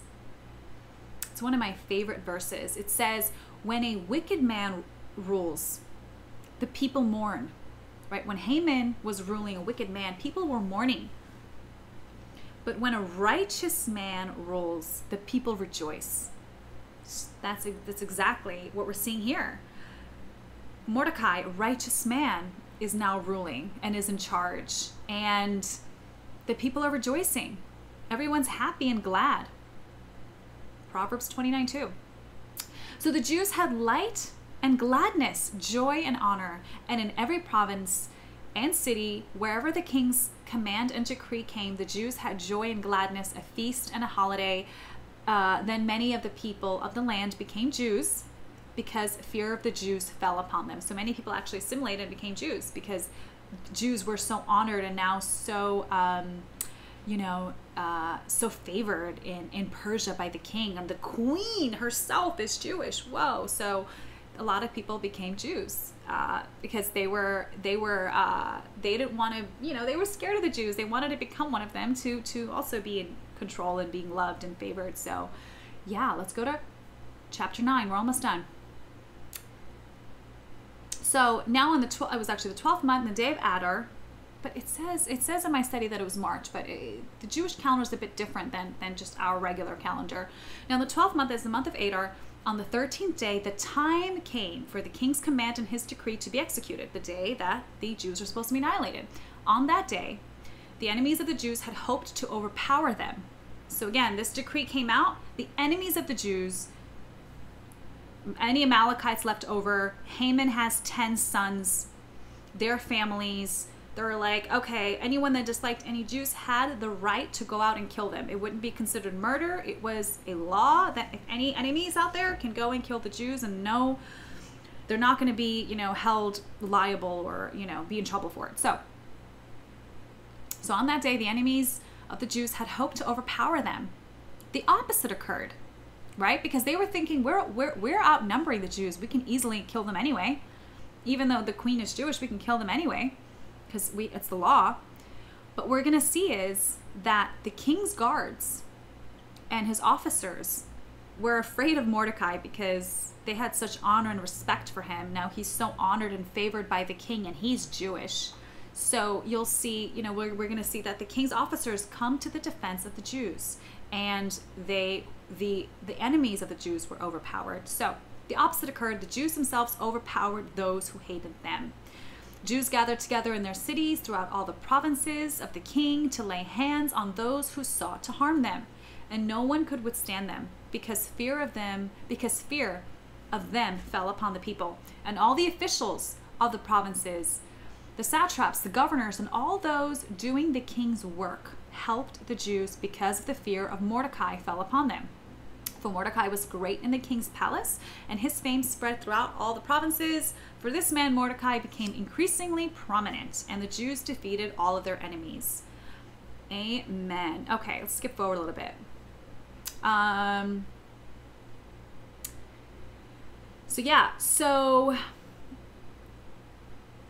So we'll jump to verse 12. The king said to Queen Esther, "The Jews have killed and destroyed 500 men in Shushan." So obviously, with everything going on, the king was trying to get word, okay, what's going on in this province? What's happening in this province?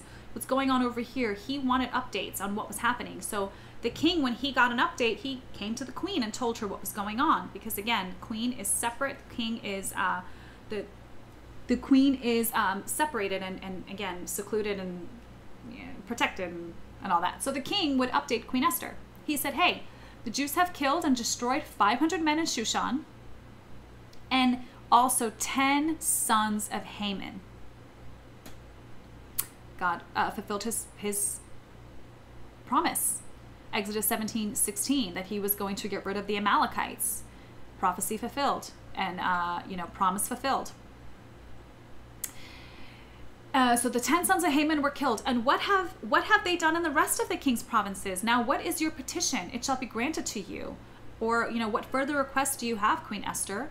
Queen Esther said, if it pleases the king, let it be granted to the Jews who are in Shushan to go to do again tomorrow, according to today's decree, and let Haman's 10 sons be hanged on the gallows. So here's what Esther said. She said, it's great. It's great that the Jews were able to fight back and kill 500 of their enemies in Shushan, but let there be an extra decree that tomorrow, on the 14th day, that we kill any enemies of the Jews. Let's turn it back around. Let's come after and let's get rid of anyone that hates the Jews, the enemies of the Jews. And he said, okay. So, the plan of Satan totally backfired, because then they came after his own wicked children. So the king commanded this to be done, and the decree was issued in Shushan, and they hanged Haman's 10 sons on gallows. So same thing that happened to the father happened to them. And that shut down the Agagite, the Amalekites generations. It was done there. And the Jews who were in Shushan gathered together again on the 14th day and killed 300 men, blah, blah, blah. Okay. Well, not blah, blah, blah. This is fantastic. They got their justice, and they killed their enemies. Oh, and here's what's also interesting. Two things. So the Jews were able to kill all their enemies. They refused to take, the table's turning. The tables are turned, which is what's so awesome. That's what I pray for this country, that there has been so many wicked men and women in power in this country, and that are still in power in this country, who hate this country, who have sold out our country, whether it to be communist China, Iran, modern day Persia, who's no longer righteous, unfortunately. And I just pray that this turning of the tables happens to the wicked men and women that hate us, that hate freedom, that hate the Americans, that hate the world. So anyway, so they're able to get rid of their enemies. They did not take their plunder. They didn't take their spoils. And here's what happens. The Feast of Purim happens. So now Satan was trying to annihilate all the Jews, and they ended up becoming the victors in the end. And this Feast of Purim happened. So the Feast of Purim is honored on the 13th and the 14th day of March. And it's a feast in remembrance of that day. So it was a day that Satan wanted to annihilate all of the Jewish people, and God, with his goodness and his grace and his faithfulness, honored and protected and saved his people. Saved his people. So Feast of Purim. It's a 2-day feast where all of the Israelites, all of the Jews celebrate the day, the days and the time when God stepped in his faithfulness to protect them. There's some other notes I wanted to really quickly talk about. Yeah, you see this beautiful symmetry, right? Awesomely beautiful symmetry. It started off, the whole chapter, the whole book started off with the feasts of the king. It ends with the feasts of Purim. Then you have the exaltation of Haman. You have the exaltation of Mordecai. In the middle, you have the 2-day feasts of Esther. And in the center, which is what this whole story revolves around, is Haman wanting to kill Mordecai and the Jews, and having to honor Mordecai. It was flipped right in the center. There was a few other things I wanted to say. Yeah, God is faithful. When God seems absent and his people are in exile and unfaithful in the Torah, right? Queen Esther, who married the king, she is actually going against the laws of Moses. She wasn't supposed to marry a Gentile. She wasn't supposed to assimilate into that kind of world. She was supposed to be separate. And even though she was beautiful and favored and all of that by God, she was still, disobeying God. And, but he was still faithful. He was still faithful and used her mightily and greatly. And God did not abandon his people nor his promises. So I want to go back to what we were talking about. Let's wrap this up with this. Look at the two brides, because this is what the story revolves around. The two brides. We have Queen Vashti, who was the queen of, the bride, I should say, of legalism, laws. She cared a lot about what people thought about her. She didn't want to go out to the king, even though he called her, because she didn't want to be embarrassed. She cared about what she looked like. She was the bride of legalism. Put that next to Queen Esther, who was humble and meek. And even though she was breaking the laws of the Torah, and sleeping with a Gentile pagan king before she was married and wasn't even supposed to marry, she came with him with love. And she, whatever he decreed, whatever she said, she was humble. She didn't argue. She was a bride of love. There's a difference between the bride of legalism and the bride of love, which is so interesting to see in this story, because that's what the Messiah did when he came. He freed us from the laws of legalism. It's now just this bride of love that he so wants, a relationship, not being afraid of looking like a fool, right? Not caring what people are going to think about you. You just do whatever he says, and you do it gladly with a smile on your face, even though it might not make sense. Even though it doesn't make sense in the moment. It might look ridiculous and it doesn't make any sense, but there's a reason for it. God does it for a certain reason. And we see in the end how good God is and how faithful he is. He promised he would have their back.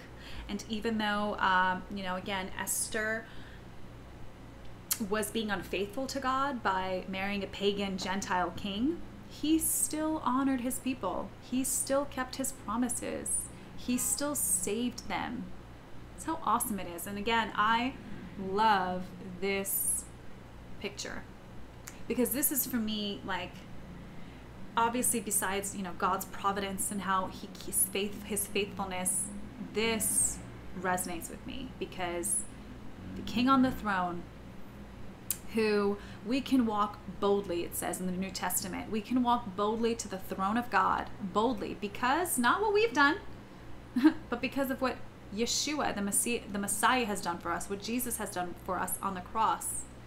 We can come boldly to the throne of grace, and he is awesome to forgive us, and awesome in his mercy and his grace to say, you're filthy rags on, but I love you, and I died for you, and long life for you. So amen, hallelujah. What an awesome story. What an awesome, we've been together for 2.5 hours. Awesome. I knew it was going to go long. Praise God. Isn't this the most amazing picture? Guys, this picture's on Google. Google it. Jesus on the throne, or if you can't find it, send me a message in private DM and I will send you this picture. Hallelujah. What a day. What a day. What a story. Wow. Such a fascinating book. And I also actually recommend this book. This is another fantastic book. It's called Messiah in the Feasts of Israel by Sam Nadler. Really great insight into all of the feasts. Feast of Tabernacles, Feast of Purim, the Sabbath, all of the feasts, and how all the feasts of Israel point to Yeshua, point to the Messiah.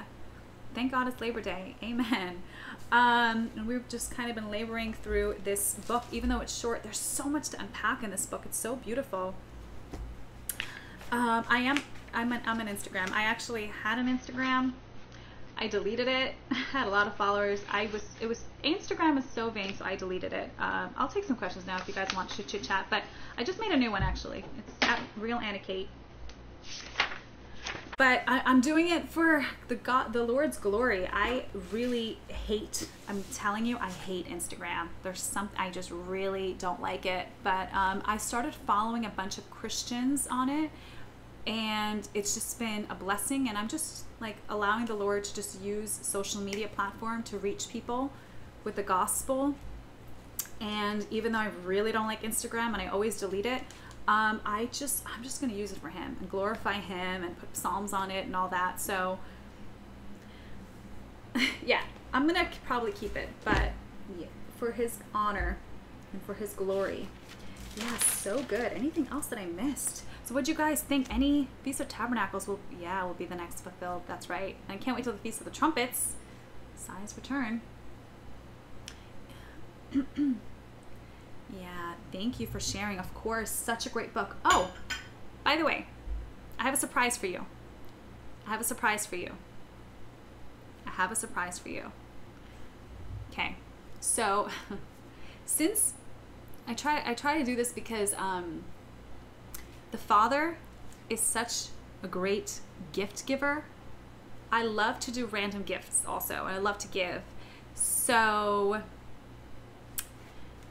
this is one of my favorite books, and I want to give it to one of you guys. So if you retweet, so because I want non-believers to watch this and get interested in the Bible, and you know, seeing how good God is, because people think in the Old Testament God is such a wrathful, angry God. No, he warns his people, don't do this or this is going to happen. Don't do this or this will happen. I don't want to do this to you, but please turn back to me. Please repent. So for those that have stuck till the end, I'm going to give this book away. It's called Tactics by George Kokol. This is a great Christian apologetics book. Fantastic. It's literally, in my opinion, the best. Have to read it. It's so good. I'm going to randomly give it to someone who retweets this Periscope on Twitter or on Facebook. It's also going on Facebook, and I'll DM you. So make sure you're following me, or you have your DM open so I can DM you. I want to send you this book as a gift. So, you know, and I'm not trying to bribe you to read the word, but it's just like, no, you're here, you love the Lord. The Lord is a great gift giver, and he's going to give this to you. This is from him. This is from him. So, amen. I hope you guys enjoyed tea. Amen. I'm reading your comments on Periscope. Guys, I think I need to get a iPad. And can you guys recommend what iPad y'all recommend? Because I want to be able to read your comments, and I just have a computer and a phone. Praise God. My phone has a lag for some reason, but amen. God is good. God keeps his promises. He is faithful. Hallelujah. Hallelujah. Hallelujah. Man.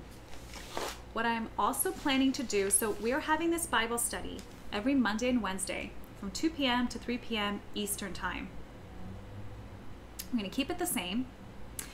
And the next book we're going to jump into, I actually want to jump into a few so we did a whole book. We did Esther, the whole book. But what we're going to do next time is I want to go through some of the gospel, a few chapters, and dissect it. Some great stuff there. But then after a few chapters in the gospel, we're going to jump into Romans 1. And we're going to do every chapter till Revelation. So we'll probably do like 3 or 4 chapters in each sitting to go through it to get to Revelation. And then we'll come back around and we'll go to the Old Testament and go through the end time study. So we can do that as well. There's so much to dissect and unpack. And as you guys know, I am studying the Word. And it's so fun to study together as well, to get together to study. Like I said last time, I'm going to invite some of you guys watching to join in as well. I'm going to try to figure out a feature of having either you call in or a video, but I don't really want it to lag the stream because for some reason it's a little laggy when I do too much. But what did you guys say? What's your questions? Oh, my 9-year-old wanted me to tell you God bless you, and she's enjoying this. Well, God bless you, 9-year-old. Gosh, that's so cool that you're listening to the Bible at your age.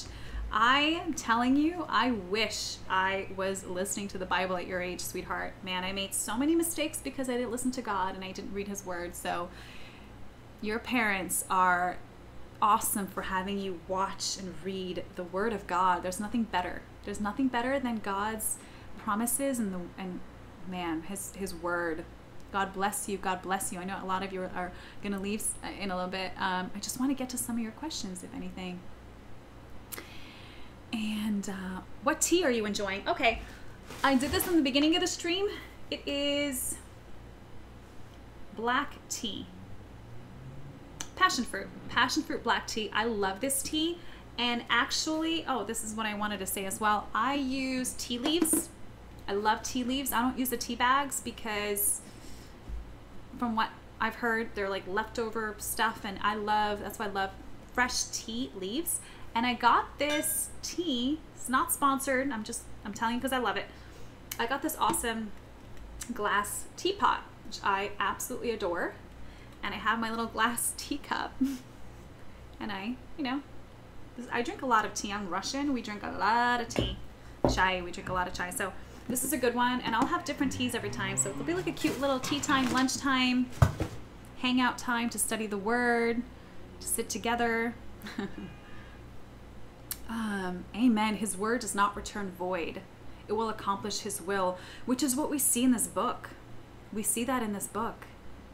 We see that throughout the whole Bible, that Yahweh promised his people, the Jewish people, that he was going to send the Messiah, and that that the seed of the woman, Genesis 3:15, that the seed of the woman will trample on the seed of the serpent. And that is exactly what, Jesus, Yeshua HaMashiach did. And that and Satan, and I'm sure you've seen it if you guys were here since in the middle and in the beginning, that Satan constantly tries to annihilate God's will and has tried to annihilate his promises by trying to annihilate his people who were going to bring the Messiah. And Satan has tried with Haman to annihilate the Jews, tried with Hitler. Well, actually Hitler came later, but tried it with the Pharaoh, tried it with Herod. And Satan is unsuccessful because God's promises, he's faithful. And God's sovereign. So he is omnipotent, omnipotent. He keeps his promise. Oh, what app was I using? I was using NKJV. It's called the audio. Gosh, what is it called? It's called the Word of Promise app. Fantastic app. It's an audio theater. So you're listening to the entire Bible, NKJV, which is a great version. And it's the audible theater of hundreds of actors who are Christian, probably, who are reading the whole Bible. It's fantastic. There's sound effects you heard and everything. So it's a great app.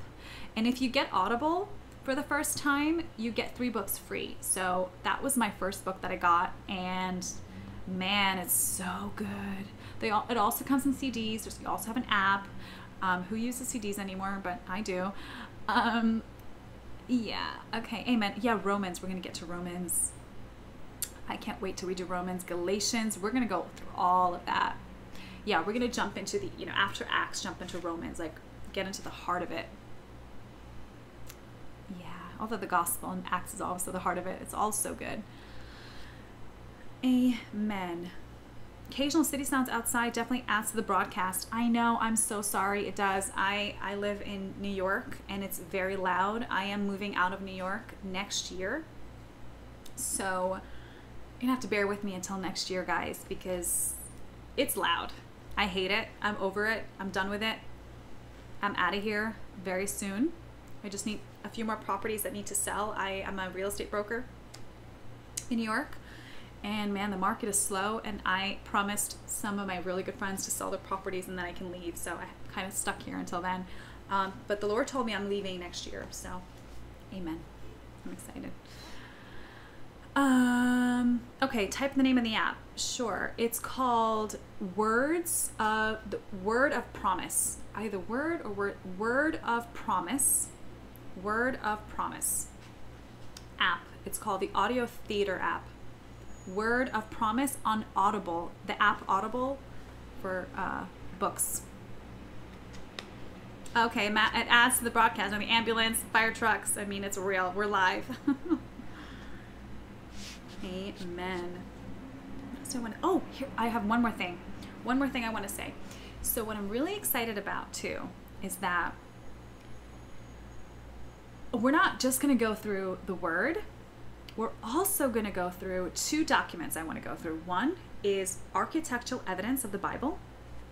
I have this fantastic extra biblical, source, which I have on my Twitter, where it goes through a lot of the history of the Bible in terms of architectural evidence, because I want atheists to be able to watch it as well. So we're going to do a stream on that.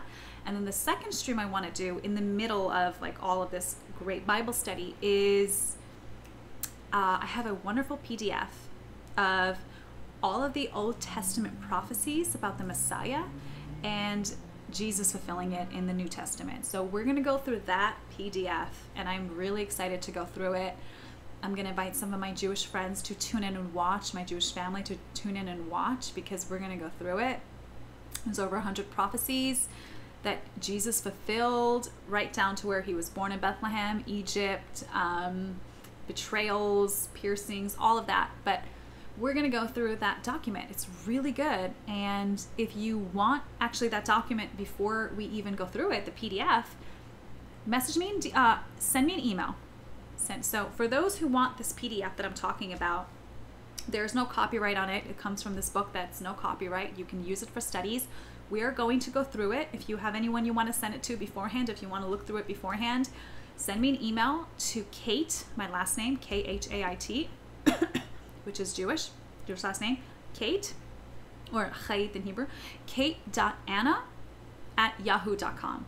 If you send me an email, khait.anna, A-N-N-A, @yahoo.com, send me an email, hey, can you send me that PDF of prophecies of Jesus? I will email it to you and go through it, and we're going to go through it one day as well. It's a great PDF. I've sent it to some Jewish friends of mine.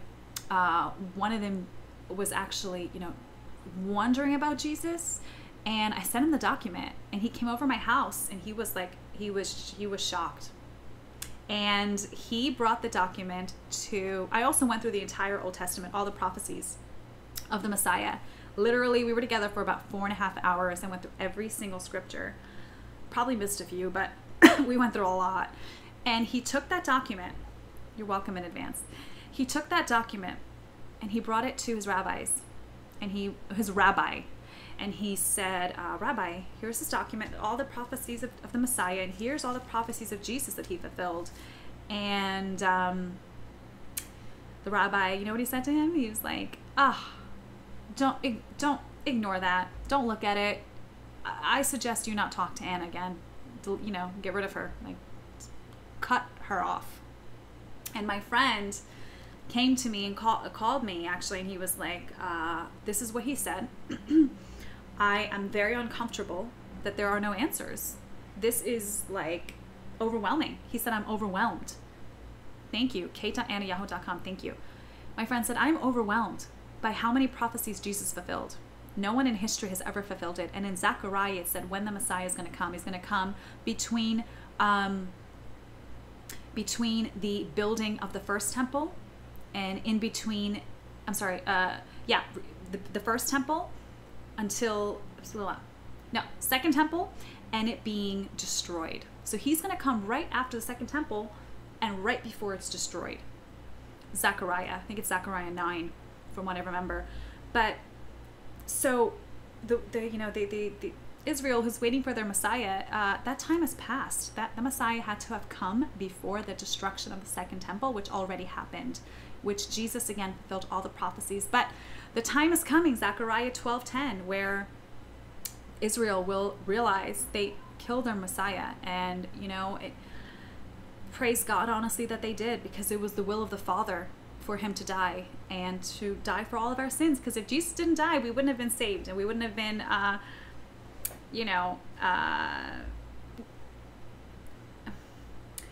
what's the word I'm looking for? We wouldn't have been able to come to the Father. He was our bridge. So praise God for Jesus. So anyway, we're going to go through that document. It's fantastic. You're going to love it. So finish this thing and then we'll cut this off. I know you guys have been here for a while and I can rant, but so my Jewish friend took that document to the rabbis. He said, ignore it, don't talk to her anymore. Came to me and said, I don't feel comfortable with this. It's overwhelming. What to do with this document? I am curious and I want to study more. I said, go for it. Study the word. Study the word. I said the most important thing is having an open mind. Redeemed was the word I was looking for. Thank you. Have an open mind.